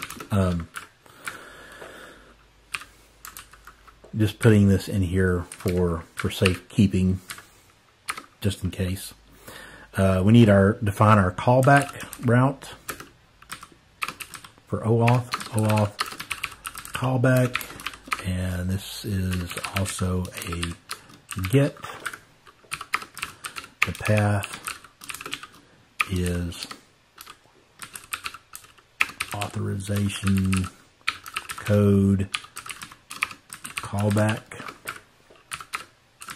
The handler is takes in requests and the toolkit.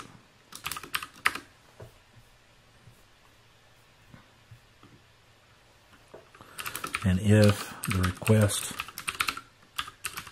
is not authenticated, then we throw a boom error. Boom has a number of default response types.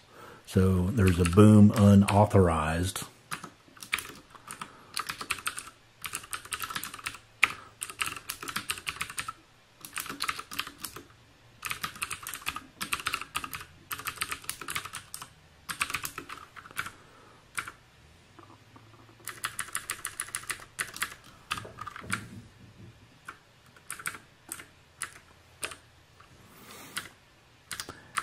But if they are authenticated, then we need to set the session cookie.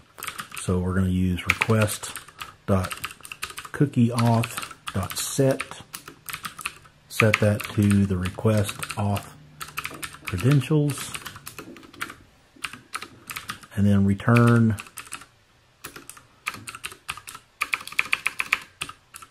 h.redirect back to the home page. And in this case, we're going to set our options. The auth strategy for this particular route is Okta. And that's when it's going to trigger if the person is not logged in. If there's no session, it's going to redirect them to Okta to log in. We also need a logout route, which is a get. Path is logout.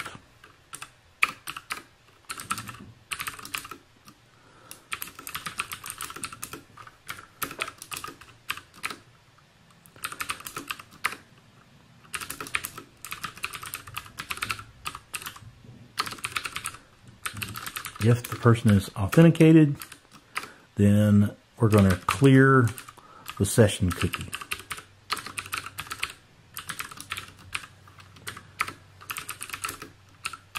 And then redirect them back to the home page.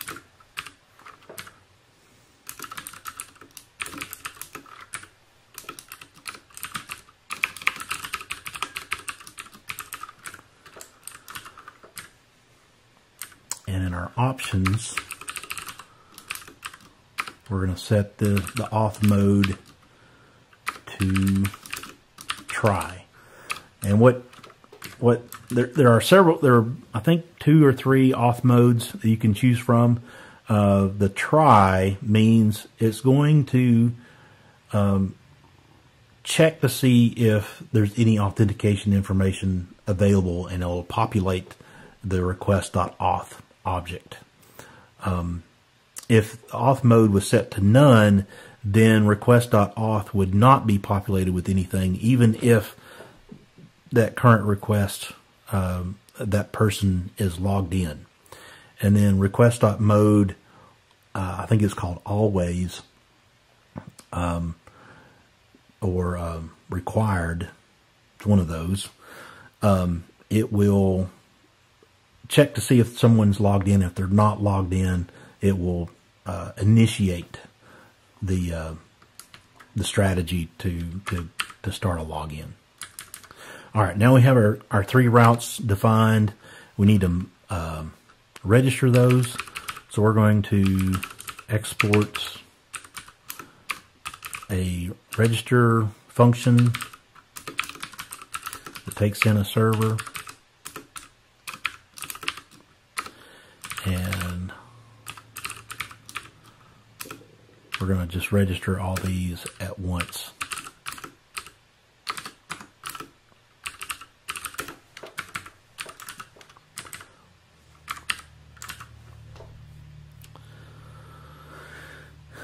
Now we need to update our homepage route so that it renders our EJS view instead of returning a string. So under source routes index, instead of returning this, we need to render our view.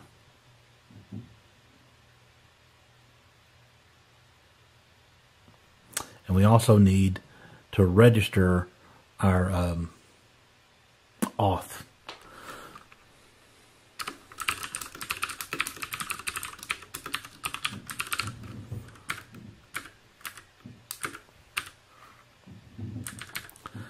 So after we register the server, we'll await on, or after we register the API, we'll register the auth routes.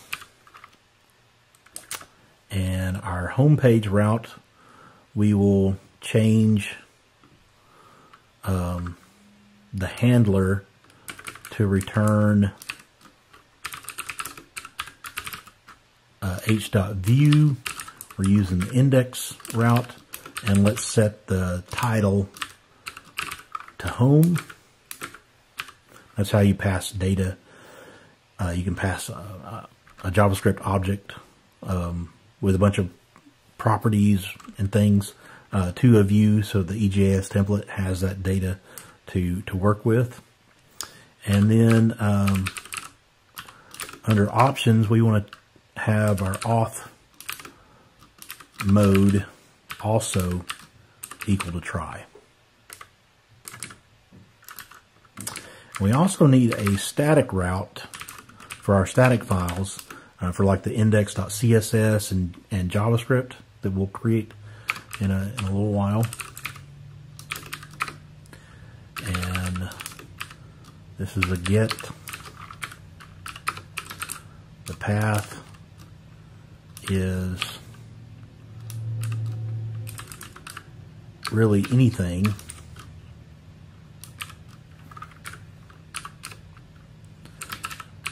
And this is like a catch-all. If it doesn't already find another route that's explicitly defined, like our login, our home page, our logout route, if none of those routes match a current request, then this catch-all route will handle it.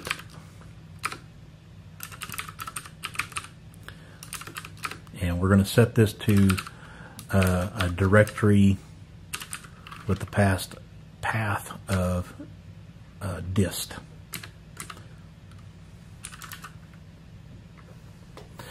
This will be a folder that's created for us automatically by our build process. It's going to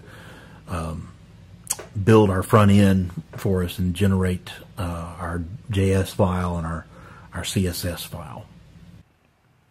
Well, now that we have our authentication added to the application, we need to update our API to query the database based on the current logged in user.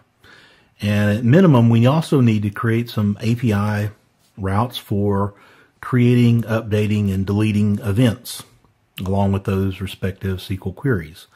So let's go ahead and add some of those queries. We're going to go to the data events folder and create a new file named addEvent.sql. And I'm just going to copy in some code here to save some time. And this is just an insert statement taking in the all the different columns we have, and then we're passing in all the values as query string, or not query string, passing those in as parameters. So this is a parameterized query. And then after the insert, we're going to return the newly generated ID using the scope identity SQL function that returns the automatically generated ID. Now let's create an update SQL. We'll call this update event.sql. Again, copy in some code here. And very similar to the insert, this is an update events, setting the title to the parameters, title, description, start date, so forth.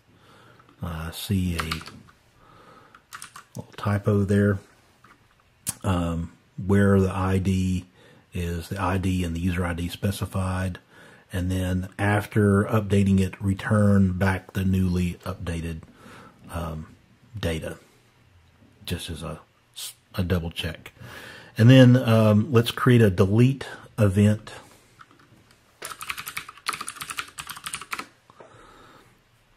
And this one's really short.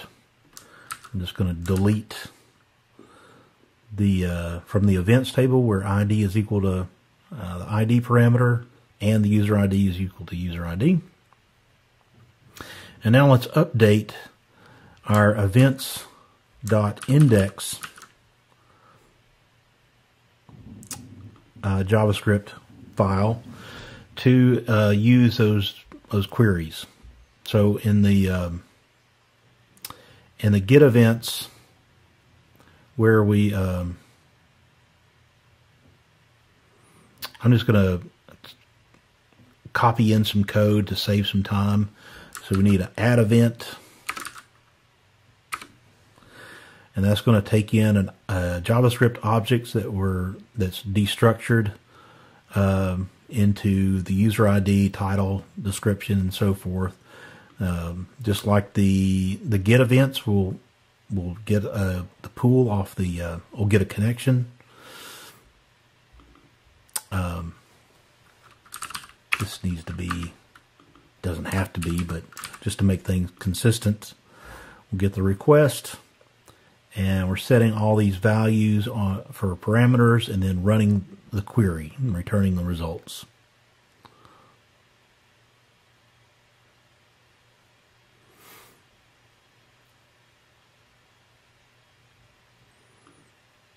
And these could be awaits, but the request.query is a promise based, so it'll work with the async and await as well. And then we need an update event.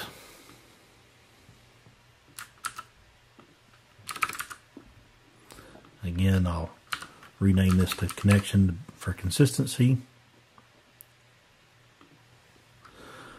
The update event looks almost identical to the add or the insert statement, except we're using also including the ID of the event that we want to update, and then a delete. event.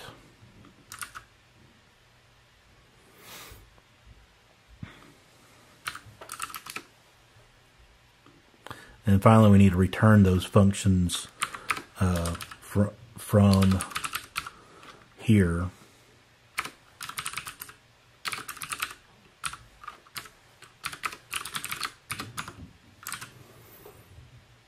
So the client has those. Now let's update the API route under events. And instead of hard coding in the user ID, we need to get the actual user ID that's requested.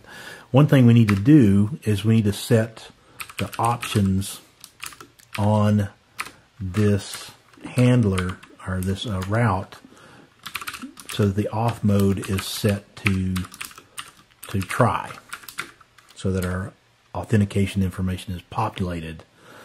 And then at the very top of our handler, we'll check, is the current user authenticated? If not, we'll return an unauthorized error. Now we don't have boom. We need to pull that in.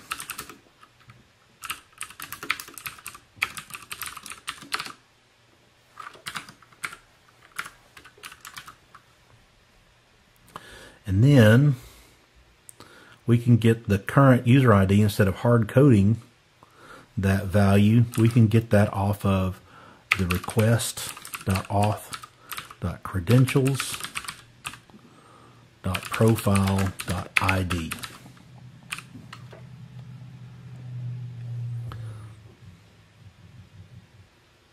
And everything else stays the same. Now we also need routes for creating events and deleting events and updating events. I'm going to add a couple here just by pasting these in, and I'll walk through what these do. So here's a route to create a new event. Again, the auth mode is try. We check to see if it's authenticated, or return unauthorized if not. And then we're going to pull the start date, start time, all these values out of the request.payload. So when you post a JSON document, a JSON object to an API endpoint that is made available through Happy using the request.payload object. So we're pulling all those values off of the payload, and then we're calling our API, our data access layer client, using the add event object or function, passing in all those parameters, and we expect coming back from that update or that insert the ID of the newly created event. And if there's an error, let's console log that error and then return. There's a utility function on Boom called Boomify. It'll turn any error into a happy Boom error. So we're returning Boomify that error. And then finally, let's add a delete route.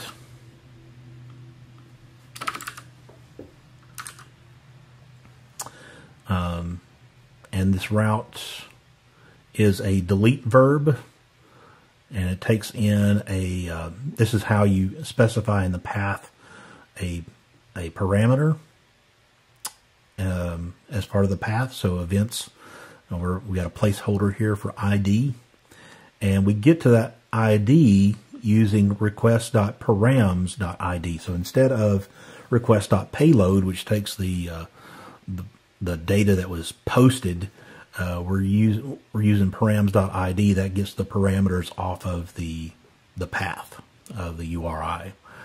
So we get the user ID from our credentials, and we call delete event using the ID of the event and the current user ID.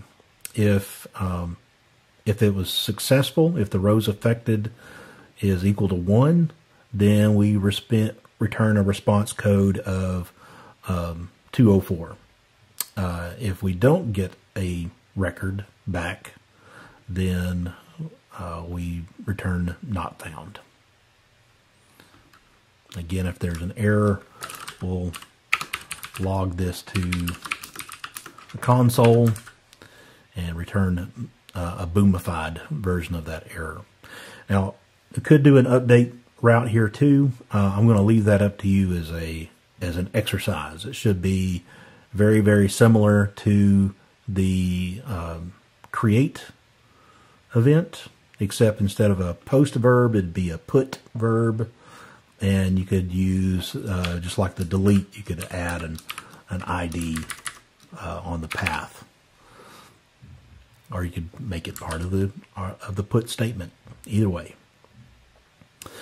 All right. Now let's, we're going to create our UI for our application. And we're going to use, as I mentioned before, Material CSS and Vue, and then some other components that'll help us make the application better.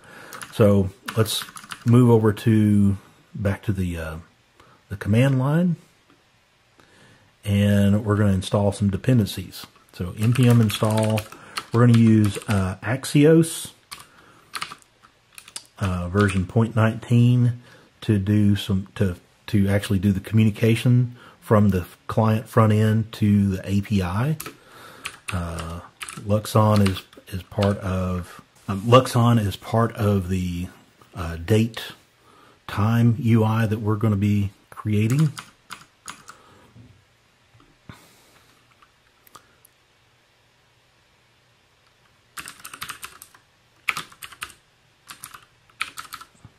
I use the Materialized CSS framework, version 1, the Moment library, version 2, Vue, a Vue datetime component,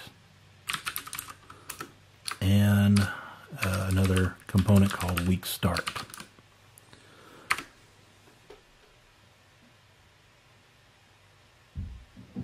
All right. Now let's create a folder in the application. I did it again. Closed too many windows. Let's create a folder in the application in the root, and we'll call this client.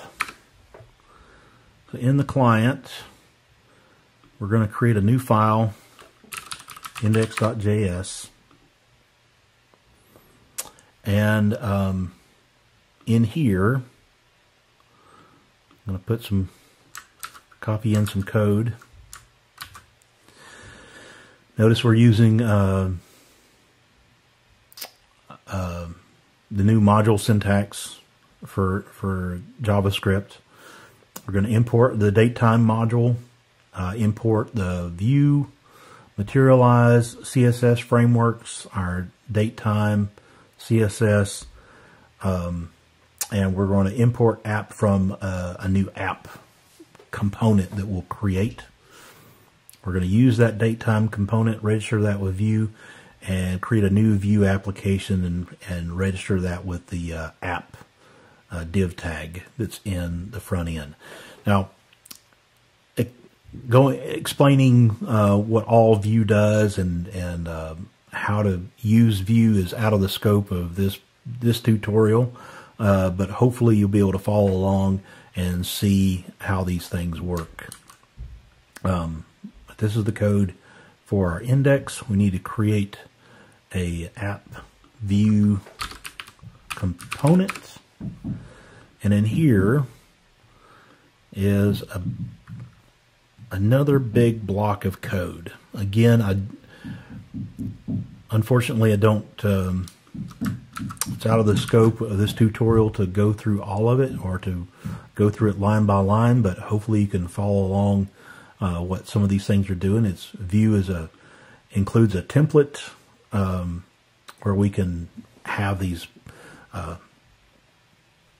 braces in there that are like tokens for the different data that we want to join with this template. So these are client-side templates as opposed to server-side templates that are in EJS.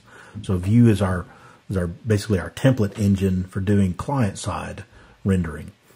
So in our we're going to loop through the events that we get back from the API and populate a table on the front end. And then we have some forms on the front end, like we're going to add an event. And this add event has a start date and a start time. And we're using the date time components to be able to show some nice UI based components that are going to be like a calendar type object or a time component to work with. And when we run the application, you'll see how that makes the experience a little bit nicer. So this is all the HTML for the forms, and we have some HTML for a delete confirmation. So if we're deleting an event, it pops up this message box that asks for confirmation, and based on whether the user clicks on delete or cancel, there's some behavior. And then also as part of this component, we're defining the JavaScript that goes with it. So as I mentioned before, we're using Axios to do the API calls from the front end. We've got materialize in our moment. And as part of this Vue component, we have a number of computed properties. We have a data property that includes all the information for a single event, and we have these methods defined like add event, and the Axios will post that to our API. We have a confirm delete event, a delete event which actually does the delete, calls that delete API endpoint. And then we have some other functions such as format date and format time, and formats the events that come in. And then finally we have a load events that calls that API endpoint, that get endpoint, and returns all those events and reformats those for display. And we also, Vue has some lifecycle functions, and one is called mounted. We're using the mounted event to know that the component has finished rendering the initial view, and now it's safe to go and fetch all the events that are currently associated with the user and load those into the UI. And then we have some style, a few customized style elements. So let's save this. Now, to generate the UI, we're using, as I said before, the latest import and export module syntax. We're using some things that are modern JavaScript, and those things might not be available to every browser. We're also pulling in modules like the materialized CSS. We need a way to build all this stuff so that it's in a package that we can deliver to a browser. So we're going to create a build process that will do all these steps that we need to generate a final JavaScript file, a final CSS file. And so we need some dependencies for our build process. So let's go back to the command line, and let's use npm install. This time these are development dependencies. We're not needed for production. We're going to build everything that we need at the time of deployment, and not rebuild anything during production. So we're going to use NodeMon, which is not necessary for building our assets, but this is a really nice utility that will make your life as a developer much easier. NodeMon monitors your project directory for any changes to files and then restarts your Node.js application. So you don't have to continually be going back and using Control-C to stop a web application and restart it. NodeMon does that for you automatically. So we need NodeMon. We're going to use npm run all, which is a nice little utility to chain together a bunch of npm scripts.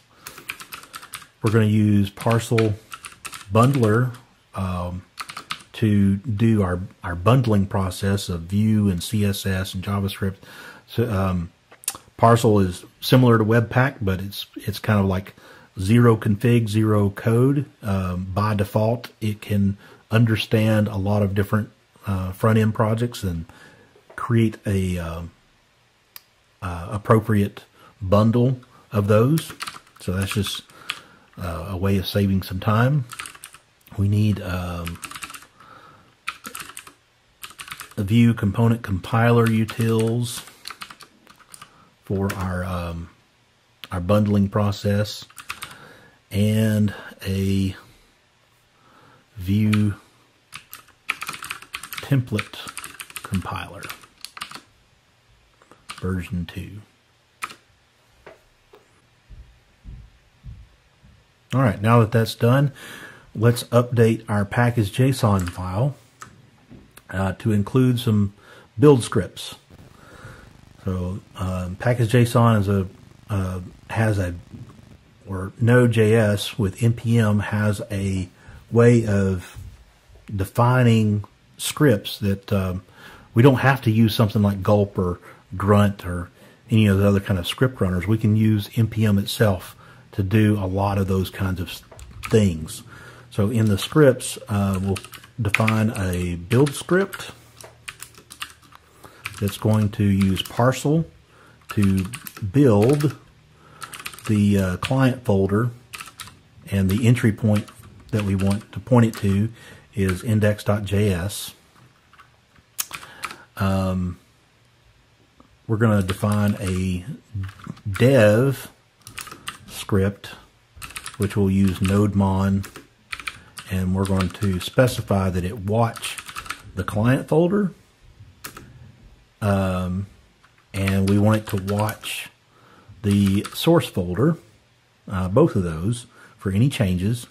And the file types that we want it to watch include JavaScript, EJS, SQL, Vue, and CSS. So if we make a change to any of those types of files, NodeMon will detect that and restart the application. So if it detects one of those things, then we tell it to run, use npm run dev start. What's dev start? We also need to define that. So dev start is npm run all build and start. So we need a start script, and that is just simply run node with a in the current directory, and that's it. You can run any script defined in your command or terminal line with the npm run label, and as I mentioned before, NodeMon is a fantastic utility. So only thing we need to do now is come back here and run npm run dev, and that should run NodeMon and kick off our build process. I don't think it ran our build process. So let's go back and look at this again. npm run dev start. Oh, I forgot to include an exec parameter. So exec tells it what command to actually run and not just run node. By default, it does something like this. But if we want it to specify a particular script to run, we need to use the exec parameter. So let's try that again. npm run dev. This time, it kicks off parcel.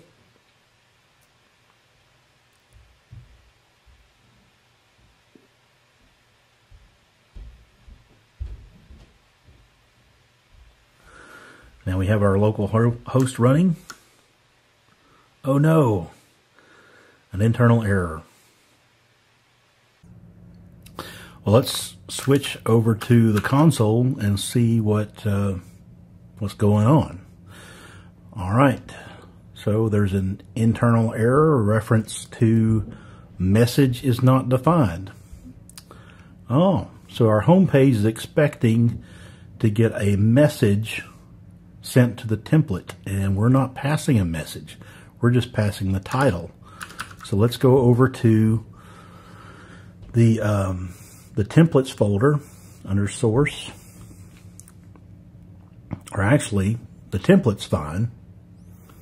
Remember, it's looking for a message in the paragraph. So we need to go to our routes for the home page, and we're just passing the title as the home. Let's also pass a message of something like welcome. Now what should happen is that NodeMon recognizes the change we just made to the file and automatically restarts the server. So if we go back to the browser and refresh the page, boom, we get our login. Something strange, though, is going on here. We're not getting any of the stylings that we would expect to get, and I think I know what the problem is. So in our index.js, when we just created this server route, we did not specify that the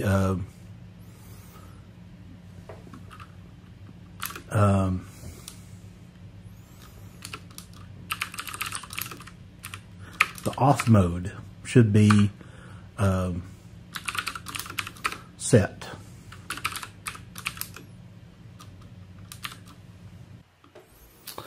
Actually, this auth mode, we can just set this to false. And so our server restarts. Let's try it again. Now we get the stylings like we'd expect. And we click on the login button. It's going to prompt us to log in to our Okta account. And since we have self-registration turned on, there's a link down here that says if you don't have an account, you can sign up for an account. It's really cool.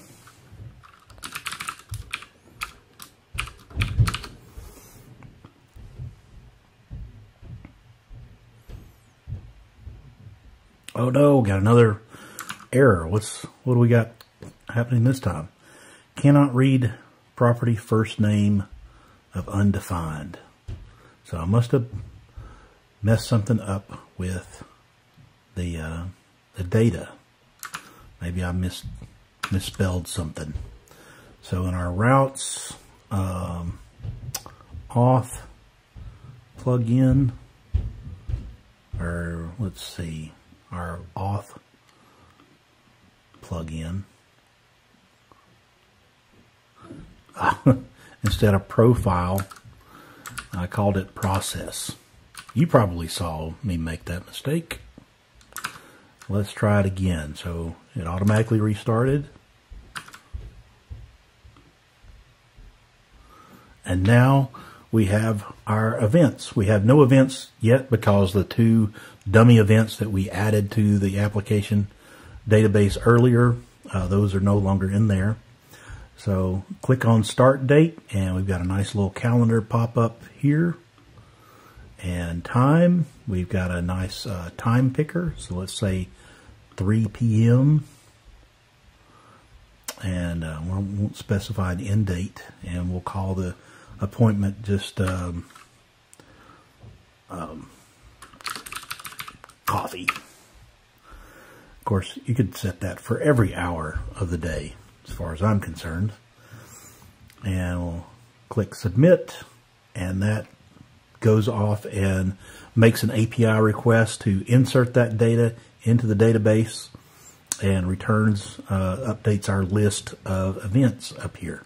So if I were to refresh the page, we still get a list of the one event. Let's add one more event.